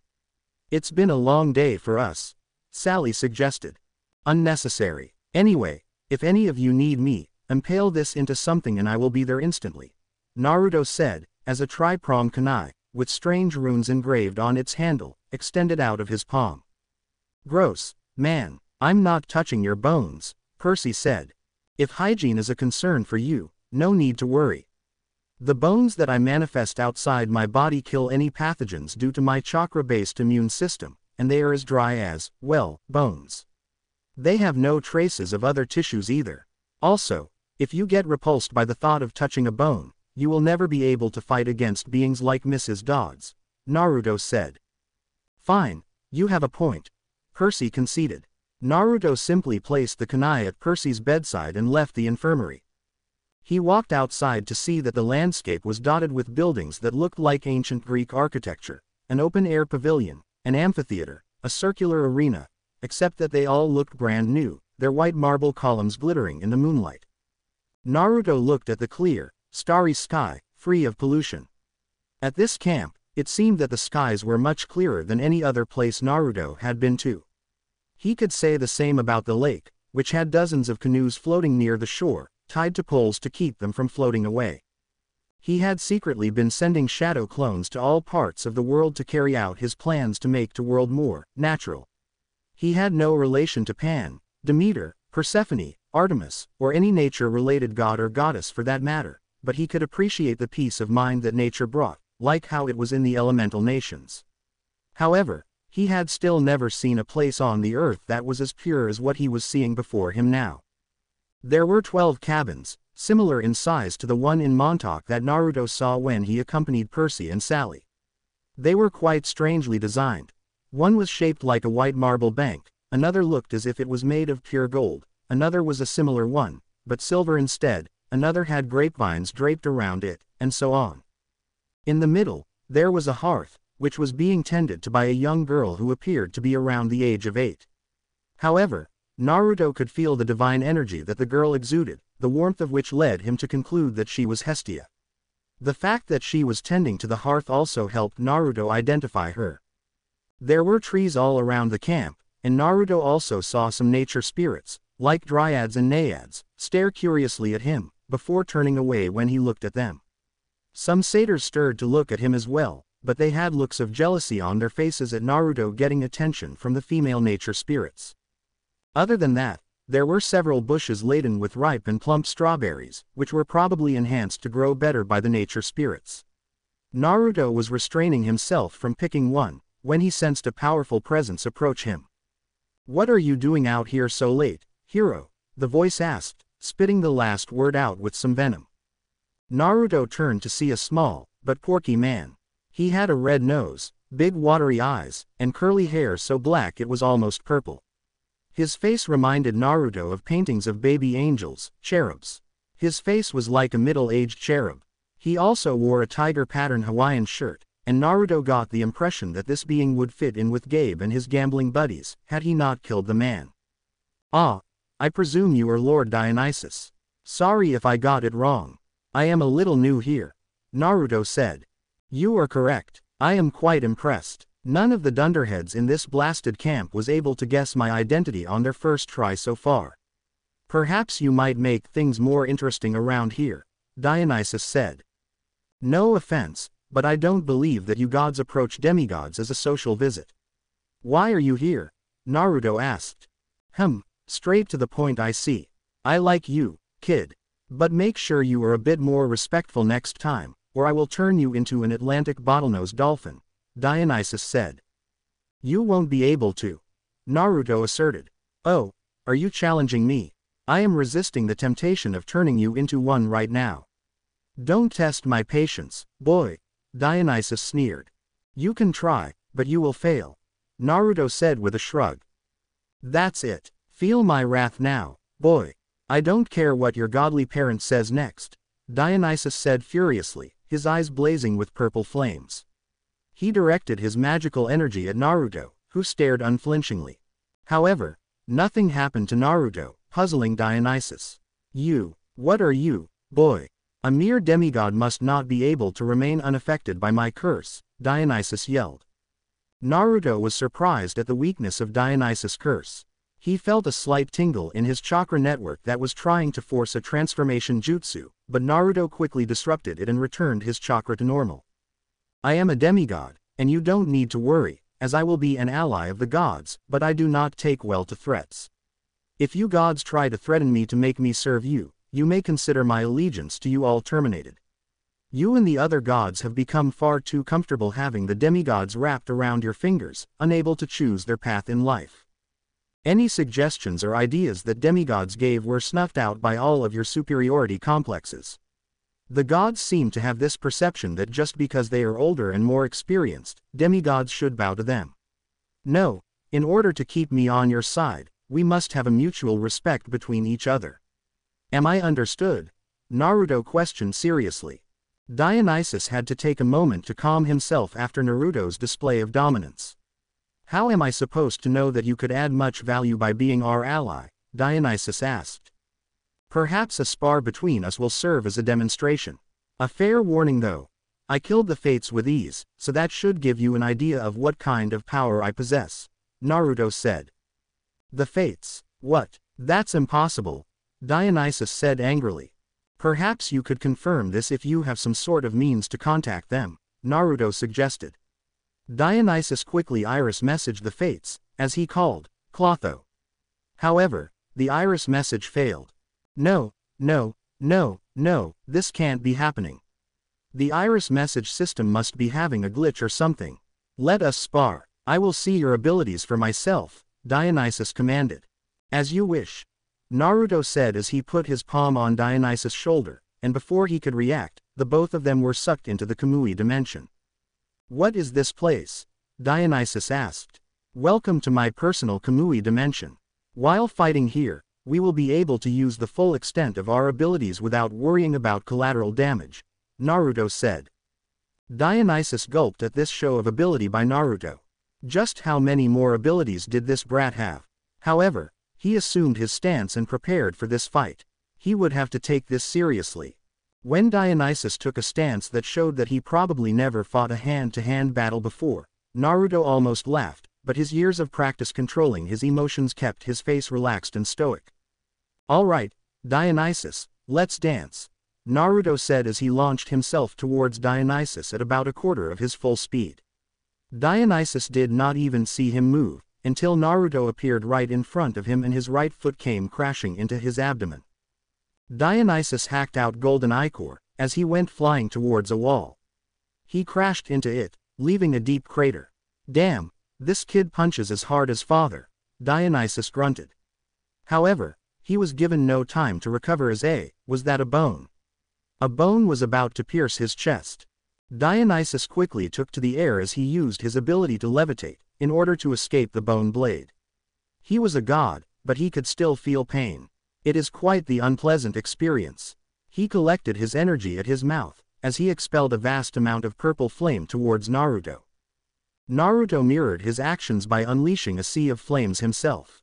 Fire release. Great flame demolition, he called as he held his hands together in a horse hand seal. Dionysus was stunned, as this demigod easily countered one of his best fire attacks. However, he did not have time to get over his shock, as spine whip. What the hell was up with this kid's abilities? He shook his head as he flew higher to avoid the whip. However, before he could think of a counterattack, the boy appeared behind him and held him in a full Nelson. Before Dionysus could escape, the one holding him, who was actually a shadow clone of Naruto's, became covered in a bone armor. However, Dionysus did not expect the next move. Dance of the Chestnut. Nutcracker, the shadow clone cried, as it exploded. This caused Dionysus to become seriously injured, not only from the explosion, but also from the bits of bone shrapnel that pierced deep into his skin, making it painful to move. However, Dionysus was not done yet. He wiped some ichor that dripped from his mouth, before holding his hands forward. Massive trees emerged from the ground and attempted to ensnare Naruto, whose actual body had been detected by Dionysus, in their branches. Lightning release. Electromagnetic murder, Naruto muttered, frying the trees to a crispy ash with thousands of volts of electricity. Dionysus' eyes widened in shock. His lightning is almost as strong as Father's master bolt. How is he even able to use Father's domain? Dionysus thought to himself, as Naruto appeared a few feet in front of him. A wood user. This will be a treat for you, Shodime-sama, Naruto said, as he made the tiger, snake, dog, and dragon hand seals. Impure world. Reincarnation, Naruto called flamboyantly, as a coffin raised from the ground. All that work to summon a public toilet stall out of the ground? Dionysus asked incredulously. Naruto ignored him as the coffin door opened to reveal a tall, dark-haired man dressed in old samurai armor.